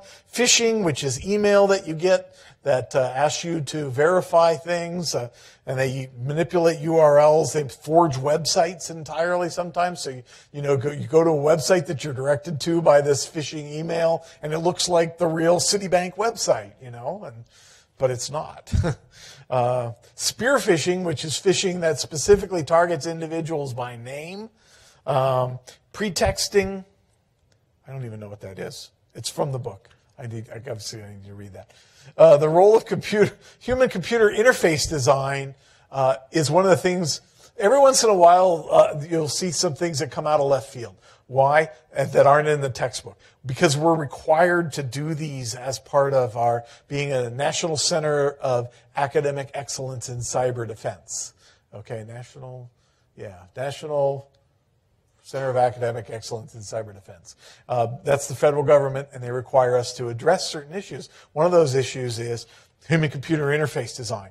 Human-computer interface design, however, is significant in the reduction of error. Why? Because proper human-computer interface design helps really reduce errors. That's one of the main goals of HCI, or UX as it's often called today. It can provide improved authentication process and methods. And clear labeling and consistent interface control placement reduces errors by end users. It improves the use of security tools and implementation through better usability. Now, I had a video that I used to describe this video or this snippet of a television show because it's so applicable, and I actually was able to get a decent copy of it. So I have my big disclaimer down there saying, hey, this is fair use. But this is a piece of video from the television series Monk. And before I run this, I'm going to adjust my speaker volume here because it's probably too loud. We'll see. Let's see. That's probably about right there. Okay. The victim is a female Caucasian, 20 to 25 years of age. All four extremities have been severed at a 45-degree angle, posterior to anterior. She's older. Pardon me? She's at least 26. She was raised in one of the Baltic states, Estonia, Latvia, probably Lithuania.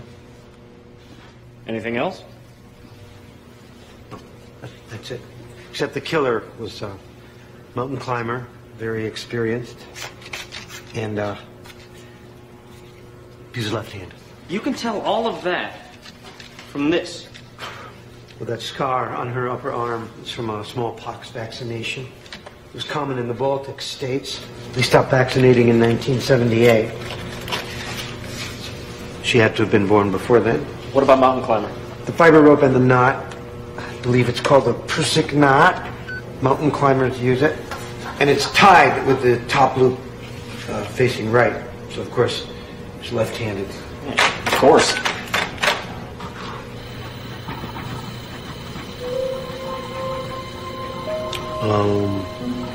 What? Well, Oh my God! What did you do? there were some crumbs in the. My case files. You've deleted all of them. Sorry. Is it true? He deleted 10 years' worth of forensic files? Yes, sir. It was an accident. He's an accident. This is indefensible, Captain. Look, the files were almost all backed up. They're trying to retrieve them now. I don't care. The man is toast. He'll never work for this department, with this department, or in this department again. I love that. It's such a good example of human error, you know? And I like Tony Shalhoub, too. He plays that character so well. My eldest son is an actor, and because he's an actor, what does that mean? It means he works at Starbucks, because that's what actors do when they don't have a paying gig. So he worked at Starbucks in Lincoln Center in New York, in Manhattan. And Tony Shalhoub used to come in and buy coffee, and he got the opportunity to sit down with Tony Shalhoub and talk about acting, which is kind of cool. His very first customer there was Kevin Bacon, so I only have 1 degree of separation from Kevin Bacon. Information extortion, also known as cyber extortion, is where an attacker or a formerly trusted insider steals information from a computer system and demands compensation for its return or non-use. Biggest thing that people do typically is they steal credit card information. And then they'll say, hey, I'm going to release this onto bulletin board systems or whatever if you don't pay the ransom. Extortion, very often credit card theft. That's where we see it a lot. Recent information extortion attacks have involved specialized forms of malware called ransomware. And of course, ransomware will encrypt the user's data and offer to unlock it if the user pays the attacker. And then they may not even bother to do that. Information extortion is interesting. We saw a big instance of this with Ashley Madison. Some of you may be too young to recall this, but a lot of you might. This is was a website devoted for people who wanted to cheat on their spouse, and that's what it was all about. Life is short. Have an affair. And someone stole all the customer list from Ashley Madison and held Ashley Madison for ransom and said, if you don't pay, we're going to release. They didn't pay. They released the list. Lots of people had spouses who were unhappy. Is that information extortion or is that sabotage? It's kind of an interesting question. That's our next category, sabotage or vandalism. Deliberate acts of sabotage or vandalism. We see that a lot of people today will assault the electronic face of an organization, the website.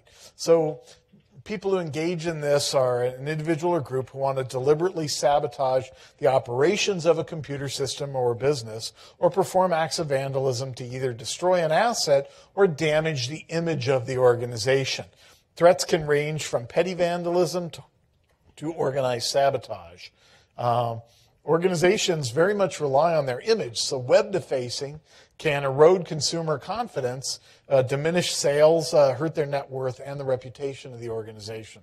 There's a rising threat also of hacktivists or cyber activist operations, of which the most extreme version, and this is one that's become a major concern, is cyber terrorism, where people could hack infrastructure, for example, and destroy electrical systems or release water from dams or things like that. There is some positive online activism, but it's you need to be aware that there are certainly things that present a threat. One of my favorite stories about the fairly early days of the web is the U.S. Army had their website hacked. Somebody replaced the pages with stuff basically saying, yeah, we know we hacked your website. And the Army's response, I'm sorry, I was in the Navy, so we make fun of the Army a lot, and this is such a classic Army response. Instead of tightening the security on their systems, they said, we'll replace all our servers with Macs, because nobody hacks into Macs. And that's what they did. I mean, it was like, Oh, come on, guys. That's not the right answer. But that was like, I don't know, quite a while ago. That's probably 16, 18 years ago now. Deliberate software attacks.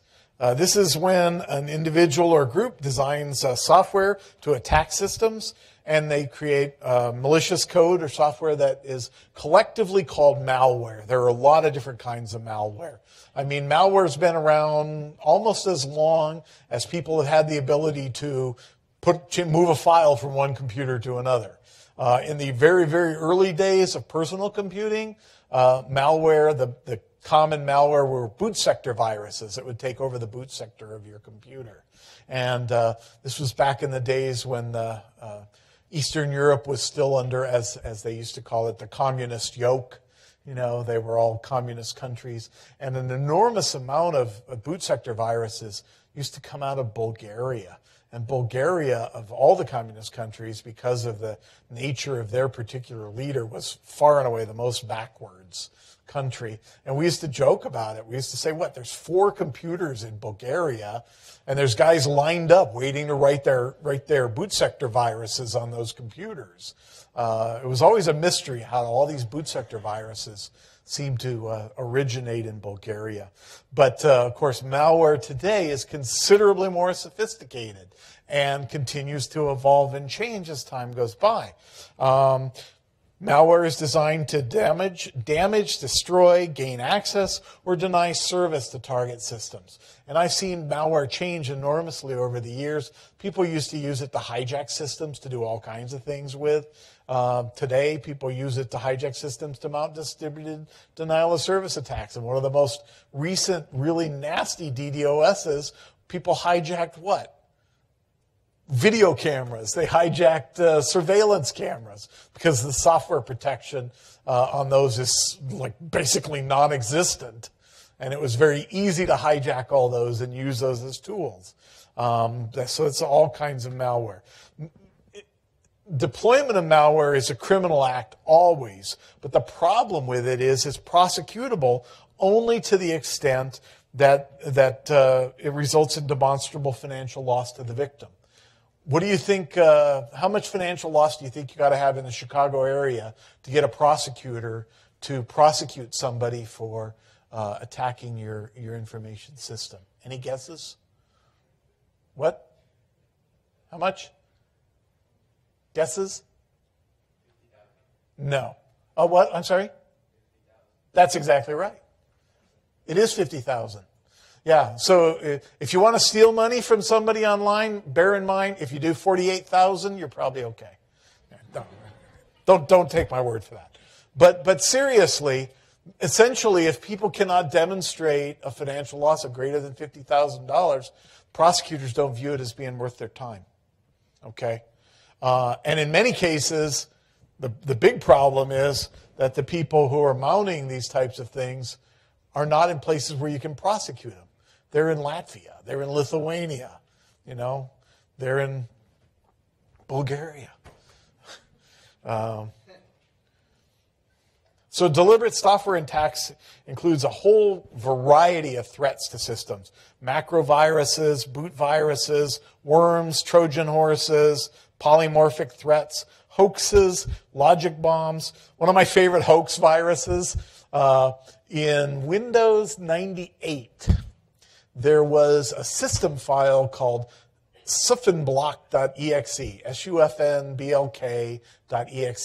And for whatever reason, I don't know why, even though it's a system file, Microsoft made the icon a teddy bear. So it was easy to convince people that it was malware. So there were all these emails going around saying, you have to check, if you're running Windows 98, you better check your system, and if you find this sufnblk.exe, you better delete it. And then part of your operating system wouldn't operate properly. Okay? There were a lot of variants on these hoax viruses, some spoofs. One I really loved because I went to the Naval Academy, and the service academies all have honor codes or honor concepts. And there was one called the West Point virus. And the West Point virus was an email that you got, and it said, you have just received the West Point virus. you are bound by your honor to delete all information from your hard drive. And then there's another one called the Amish. These are spoofs, but these are kind of fun. The Amish virus. So you just received the Amish virus. You have to take the hard drive out of your computer and take it out behind your barn and use a 5-pound sledgehammer to obliterate it. But, I mean, those are jokes. But the hoaxes, there are a lot of virus hoaxes that people spend a lot of time and money on that are serious threats. Why? Because they engage people into working to deal with this quote-unquote threat that isn't even a threat at all. It's just a hoax. And so there are a lot of these software attacks. It also includes backdoors, trapdoors, maintenance hooks, denial of service attacks, distributed denial of service attacks, spam, mail bombs, social engineering attacks, packet sniffers, spoofing, farming, man-in-the-middle attacks like TCP hijacking or session hijacking. There's just a ton of these. So we will talk more about those, but that's a big threat. Technical hardware error failures or errors. This occurs when a manufacturer distributes to users equipment that contains flaws. Okay, defects. These defects can cause systems to perform outside of expected parameters, which could result in unreliable service or a lack of availability of the system. So those are, in hardware terms, failures are measured in mean time between failure and mean time to failure. Mean time between failure presumes that the item can be repaired or returned to service. Mean time to failure assumes that when it fails, the item has to be replaced. From a repair standpoint, mean time between failures equals mean time to failure plus mean time to diagnose, MTTDD, which examines diagnosis time, and then MTTR, mean time to repair. So, we combine all those to determine our mean time between failures. We find, though, that even though ideally we should always be able to fix issues, very often we can't. Some errors are terminal, and that they just result in unrecoverable loss of equipment. And that does occur. Some areas, and these errors, and these are the worst hardware errors, is they're intermittent, and they only periodically manifest themselves, and you get faults that can't easily be repeated. So you're trying to write a trouble ticket, say it does this, the guy comes to look at it, gal comes to look at it, and it doesn't do it. It's like everything's working fine. Yeah, well, it didn't work yesterday, and it doesn't work tomorrow. I have one of these bizarre ones on my desktop computer in my office. If I go away for a weekend very often, I will come back on Tuesday, because I work Mondays at the Rice campus. I'll come back on Tuesday, and I'm connected to the network, and I can actually access my computer externally. I can do remote desktop into the computer, but I can't access anything on the internet except Google. Except Google. I don't get that. and to fix it, I don't know what fixes it. Typically, I have to reboot 4 times, and I have to move my network cable from one network adapter to the other like 2 or 3 times, and then it'll just start working again. I don't know what causes it. I don't know, why it happens. I do know how to fix it, but it takes about 2 hours to fix it. It's really annoying. That's a technical hardware. I don't know if it's even a hardware error, maybe a software error. Technical software failures or errors come from revealing software with unrevealed faults. Some people, sell software with unrevealed faults. Microsoft. Pardon my cough. What we see is that large quantities of computer code are written, debugged, published, and sold only to determine that, all the bugs weren't resolved. We thought they were all gone. But sometimes, and this is what happens too, is that unique combinations of certain software and hardware will reveal new bugs. Okay? Hey, this worked fine until you installed it on this computer with this processor and this hard drive. And now, that doesn't work, does it? Oh, well. Sometimes these items aren't errors. Sometimes they're purposeful shortcuts left by programmers for honest or dishonest reasons. Dishonest reasons, they're called trapdoors. Honest reasons, they're called backdoors, but backdoors still very often have there's no valid reason for it. Among the most popular bug tracking websites is BugTrack, hosted by Security Focus. It provides up-to-the-minute information on the latest security vulnerabilities, as well as a thorough archive of past bugs. So people do try to track these things, okay? Every bug has the potential to be a vulnerability. A vulnerability means there's a weakness that can be exploited, which means people can attack your system successfully, okay? So that's the issue here. Technical software failure, the Open Web Application Security Project listed the 10 most critical web application security risks for 2013, just as an example. Injection, SQL injection attacks, broken authentication and session management, cross-site scripting, insecure direct object references, security misconfiguration, sensitive data exposure, missing function level access control, cross-site request forgery, using components with known vulnerabilities, unvalidated redirects and forwards. So, these are all these kind of things. These constitute the web application sins: SQL injection, web server-related vulnerabilities, web client-related vulnerabilities, cross-site scripting, use of magic URLs, predictable cookies, hidden form fields, all things that, these are implementation sins of software security. Buffer overruns, format string problems, integer overflows, C++ catastrophes, catching exceptions, command injection, failure to handle errors correctly, information leakage, race conditions, poor usability, not updating easily, executing code with too much privilege, failure to protect stored data, sins of mobile code, cryptographic sins, use of weak password-based systems, weak random number generation, and using the wrong cryptography. Random number generation would seem like it's a no-brainer, but honestly, a lot of random number generators are just really bad, okay? For those of you who are serious coders, I know we got one good application developer, you probably have dealt with that, I mean, you have to do a lot of iterations to come up with a reasonable simulation of randomness. And that's all you're doing. You cannot create truly random numbers. And some systems are just really bad at it. I have on my iPad here, I have a solitaire game I really like to play, but it's not a very good random number generator that executes the cards. So you have to play strategy that takes that into account. So I will only start games with certain card combinations showing, because I know that because of the way it generates the random numbers, there's probably not a winnable game unless I see particular sets, because I've been playing it for a long time.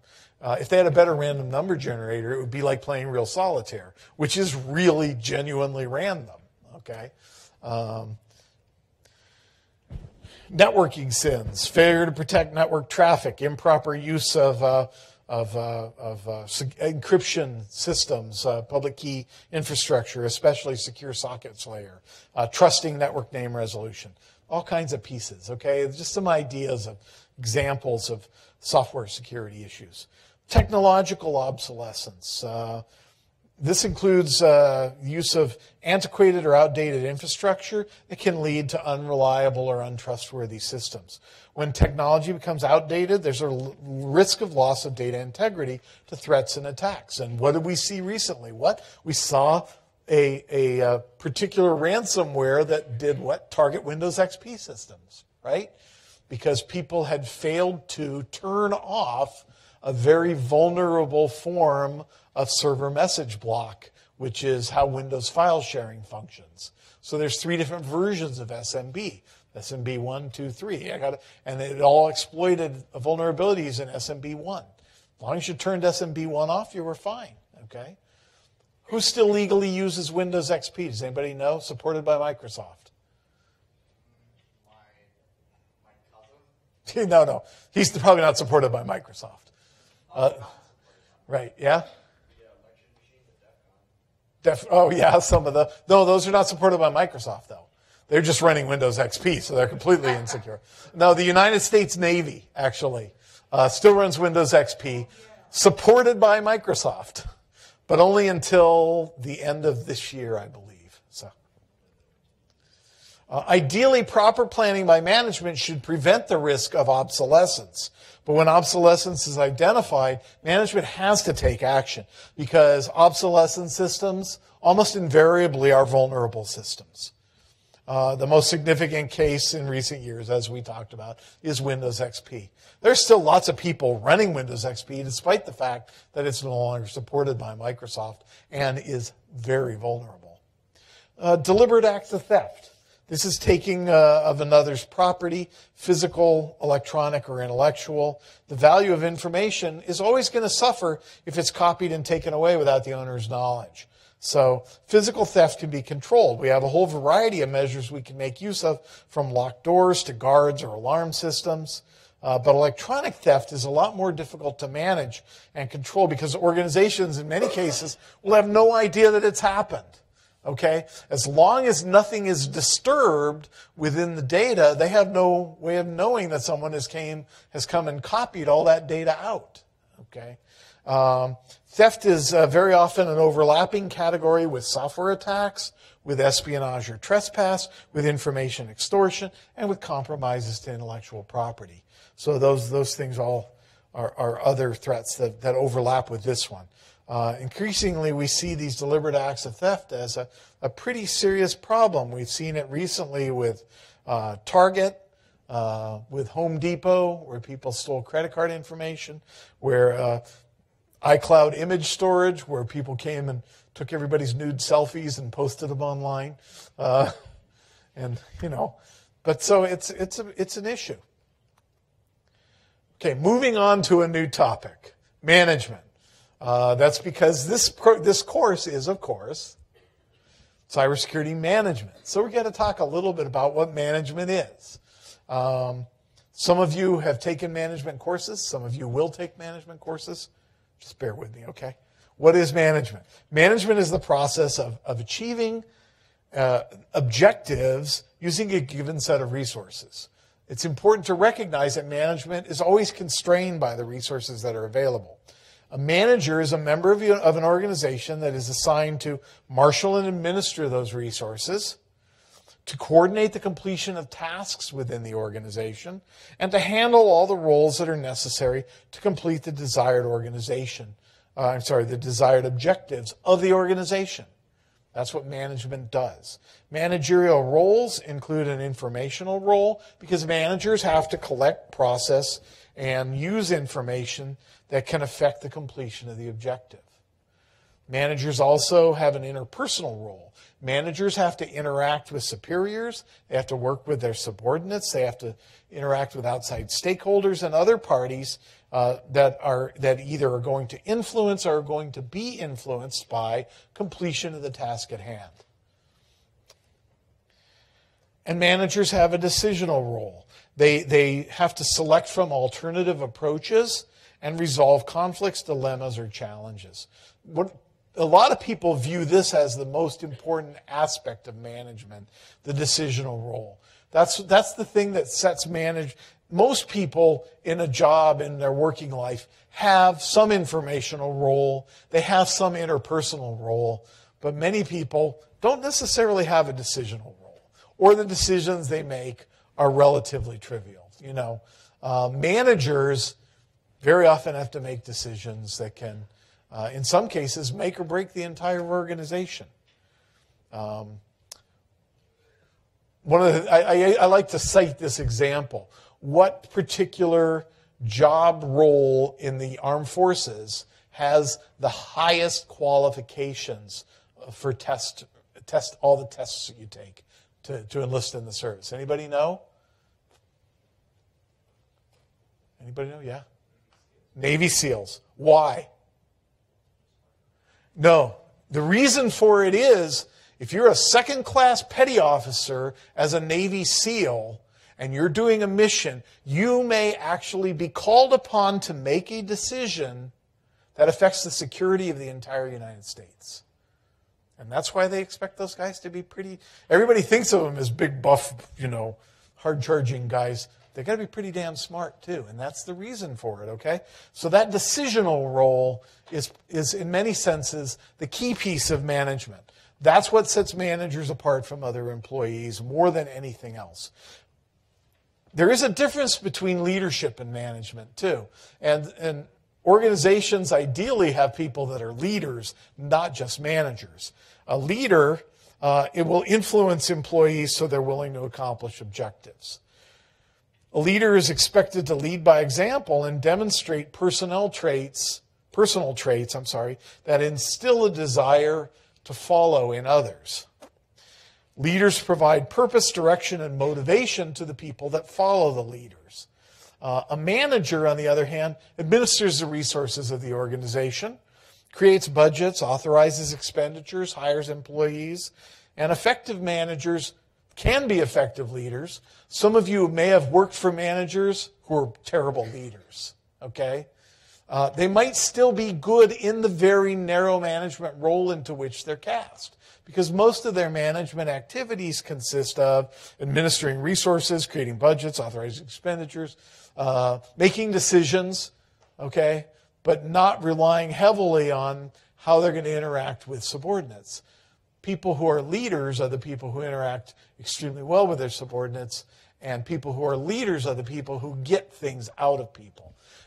Some people who historically have been lately tarred, as Thomas Edison is an example. Thomas Edison, a lot of people say, he didn't do 90% of the things he got credit for. Yeah, but they were people who worked for him who did, and he led them to that. Thomas Edison, for whatever reason, appears to have been a pretty darn inspiring leader. Elon Musk gets enormous things out of people. Why? Because Elon Musk is not just a manager, he's a leader. And that's what focuses what he does, a lot of what he does within the various businesses that he runs. Behavioral types of leaders. There are 3 basic behavioral types of leaders. We have the autocratic leader. This is the person who is, hey, I'm in charge, you're going to do what I say. Okay? We have the democratic leader. This is the kind of leader who says, well, what do you guys think we should do? Okay? And then you have the laissez-faire leader who says, well, you guys can do what you want. I'm okay with that. Okay? Now, there are times where leaders have to be any or all of these things. Okay? Obviously, can't be all at once. But a good leader can exercise all these kinds of behavior. All these kinds of behavior. One of the things that the laissez-faire leader, the person who says, oh, you guys just do what you want, some very good leaders are this style of leader. How do they accomplish this? And I always describe this as, well, you hire the best people and get the hell out of their way. Okay? But that works. That's a perfectly good method. But it's contingent on being able to do that. There are 2 basic approaches to management. We have the traditional management theory that uses the core principles of planning, organizing, staffing, directing, and controlling, or POSDOC as it's sometimes called, okay? And then popular management theory has emerged that categorizes the principles of management into planning, organizing, leading, and controlling, okay? And that's probably a little more predominant. And when you look at management theory today, you're more likely to see that. So when people talk about activities of management, they're either talking about the traditional management model, planning, organizing, staffing, directing, and controlling, or planning, organizing, leading, and controlling. There are some unique functions of cybersecurity management that have been called the 6 Ps. I always like these alliterative things like 6 Ps. Planning, policy, programs, protection, people, and project management. Cybersecurity planning is important because planning is an extension of the basic planning model that's talked about earlier in the chapter in the book. But included in the cybersecurity planning model are activities necessary to support the design, creation, and implementation of information security strategies as they exist within the information technology planning environment. There are a lot of varieties of cybersecurity plans. And so that's why cybersecurity planning is such a critical function of cybersecurity management. We have incident response planning, business continuity planning, disaster recovery planning, policy planning, personnel planning, technology rollout planning, risk management planning, and security program planning, which includes education, training, and awareness. Included in the cybersecurity planning model are activities that are necessary to support the design, creation, and implementation of information security strategies within the planning environments of all organizational units, including information technology. Because cybersecurity strategic plans have to support not only information technology use and the protection of information assets, but those of the entire organization, it's critical that the person in charge of security, usually the Chief Information Security Officer, must work closely with all the senior managers in developing cybersecurity strategy. What emerges from cybersecurity strategy is policy. Policy is a set of organizational guidelines that dictate certain behaviors within the organization. You can view them as organizational laws. Within cybersecurity, there are three general categories of policy.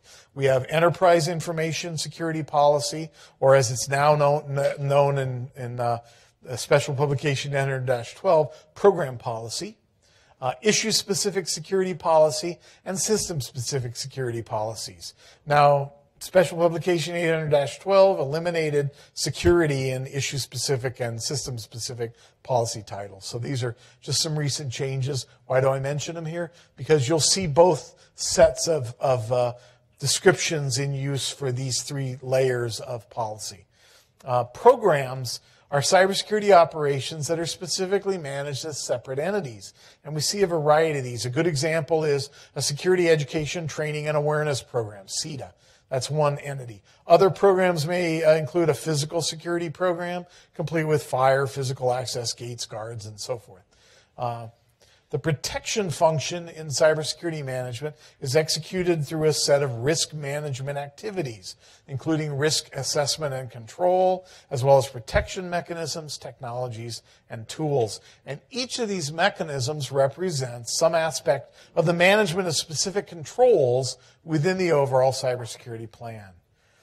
People, of course, are the most critical link in the information security program, and this area of cybersecurity includes security personnel and the security of personnel, as well as aspects of the security education, training, and awareness program we already mentioned.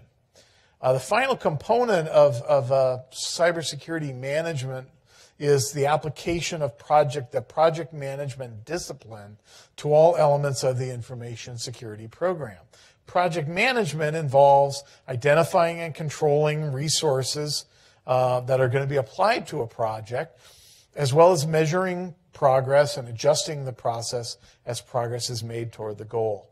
Now, one of the things that has emerged recently, and this is a federal requirement, so I'm talking about this, are maturity models. This is a process improvement approach that's based on process models that sort of break down the organization's level of maturity into something that can be measured and categorized. Okay? The first maturity model, and probably the best known, is someone called the capability maturity model. And another one that's in very wide use is the software testing maturity model, which, by the way, was created by our dean, Bob Carlson, and his colleague, Eileen Bernstein, here at IIT. Maturity models are used to assess an organization against a scale of process maturity levels, usually 3 to 5 levels that they get judged against. Each level ranks the organization according to some standardization of processes in the subject area that's being assessed. The components of a maturity model are levels, and there are typically metrics associated with each level that allow us to measure how closely we are in alignment with that level. Levels are often defined for each process or activity, and specific components will vary because not all the models are based on the capability maturity model. Some of these models include the building security in maturity model, which is a baseline method that describes software security initiatives at 67 well-known companies. It has 112 activities organized in 12 practices according to the software security framework. We have the software assurance maturity model, which is an open framework to formulate or implement a strategy for software security that's tailored to specific risks that have been identified as facing the organization. We have the cybersecurity capability maturity model developed by the U.S. Department of Energy. It's a voluntary evaluation process using a set of industry-accepted cybersecurity practices to measure the maturity of an organization's cybersecurity capabilities, and it provides what are called maturity indicator levels, or MILs. It works with the Department of Energy Cybersecurity Risk Management Process Guideline. By the way, all these documents that I'm talking about, almost all of these, any from the government, I probably am providing.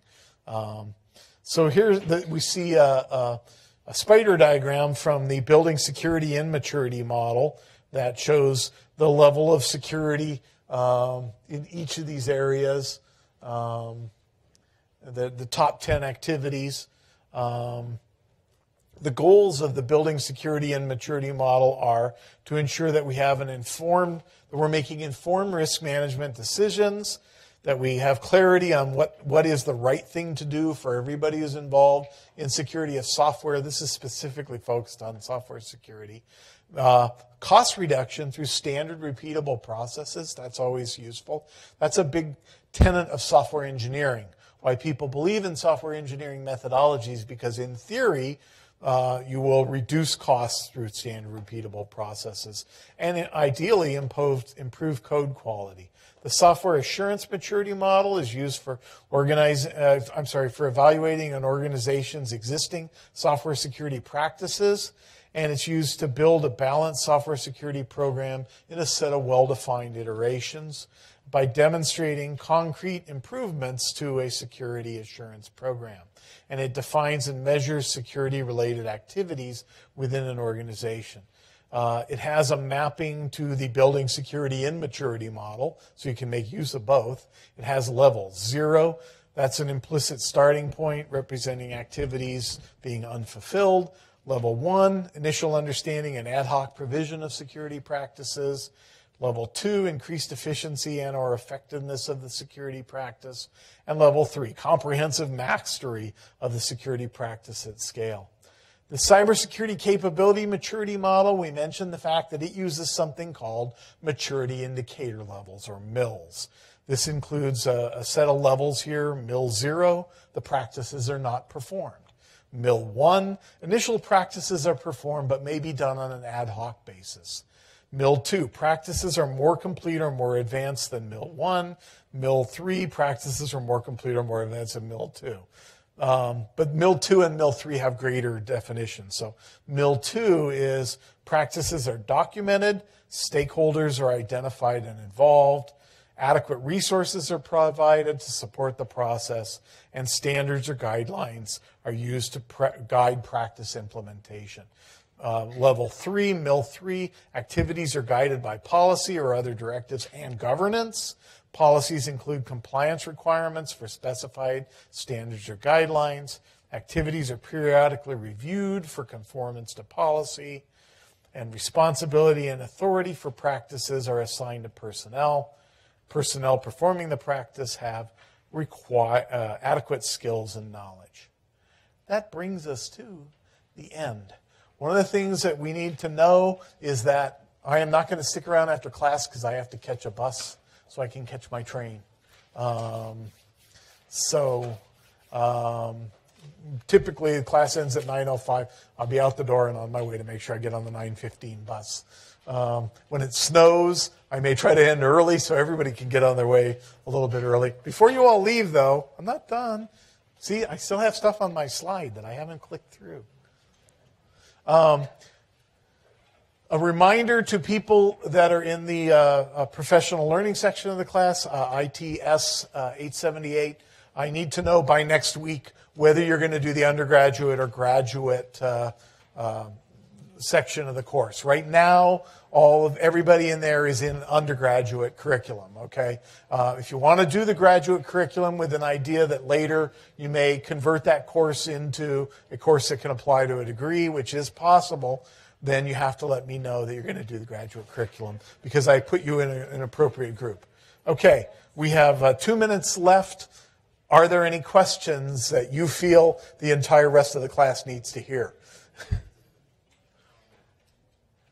Okay, if there are no questions that the entire rest of the class needs to hear, I will stick around for at least 2 more minutes, and you guys can all be on your way. Have a good weekend. Okay. I appreciate that. Thank you.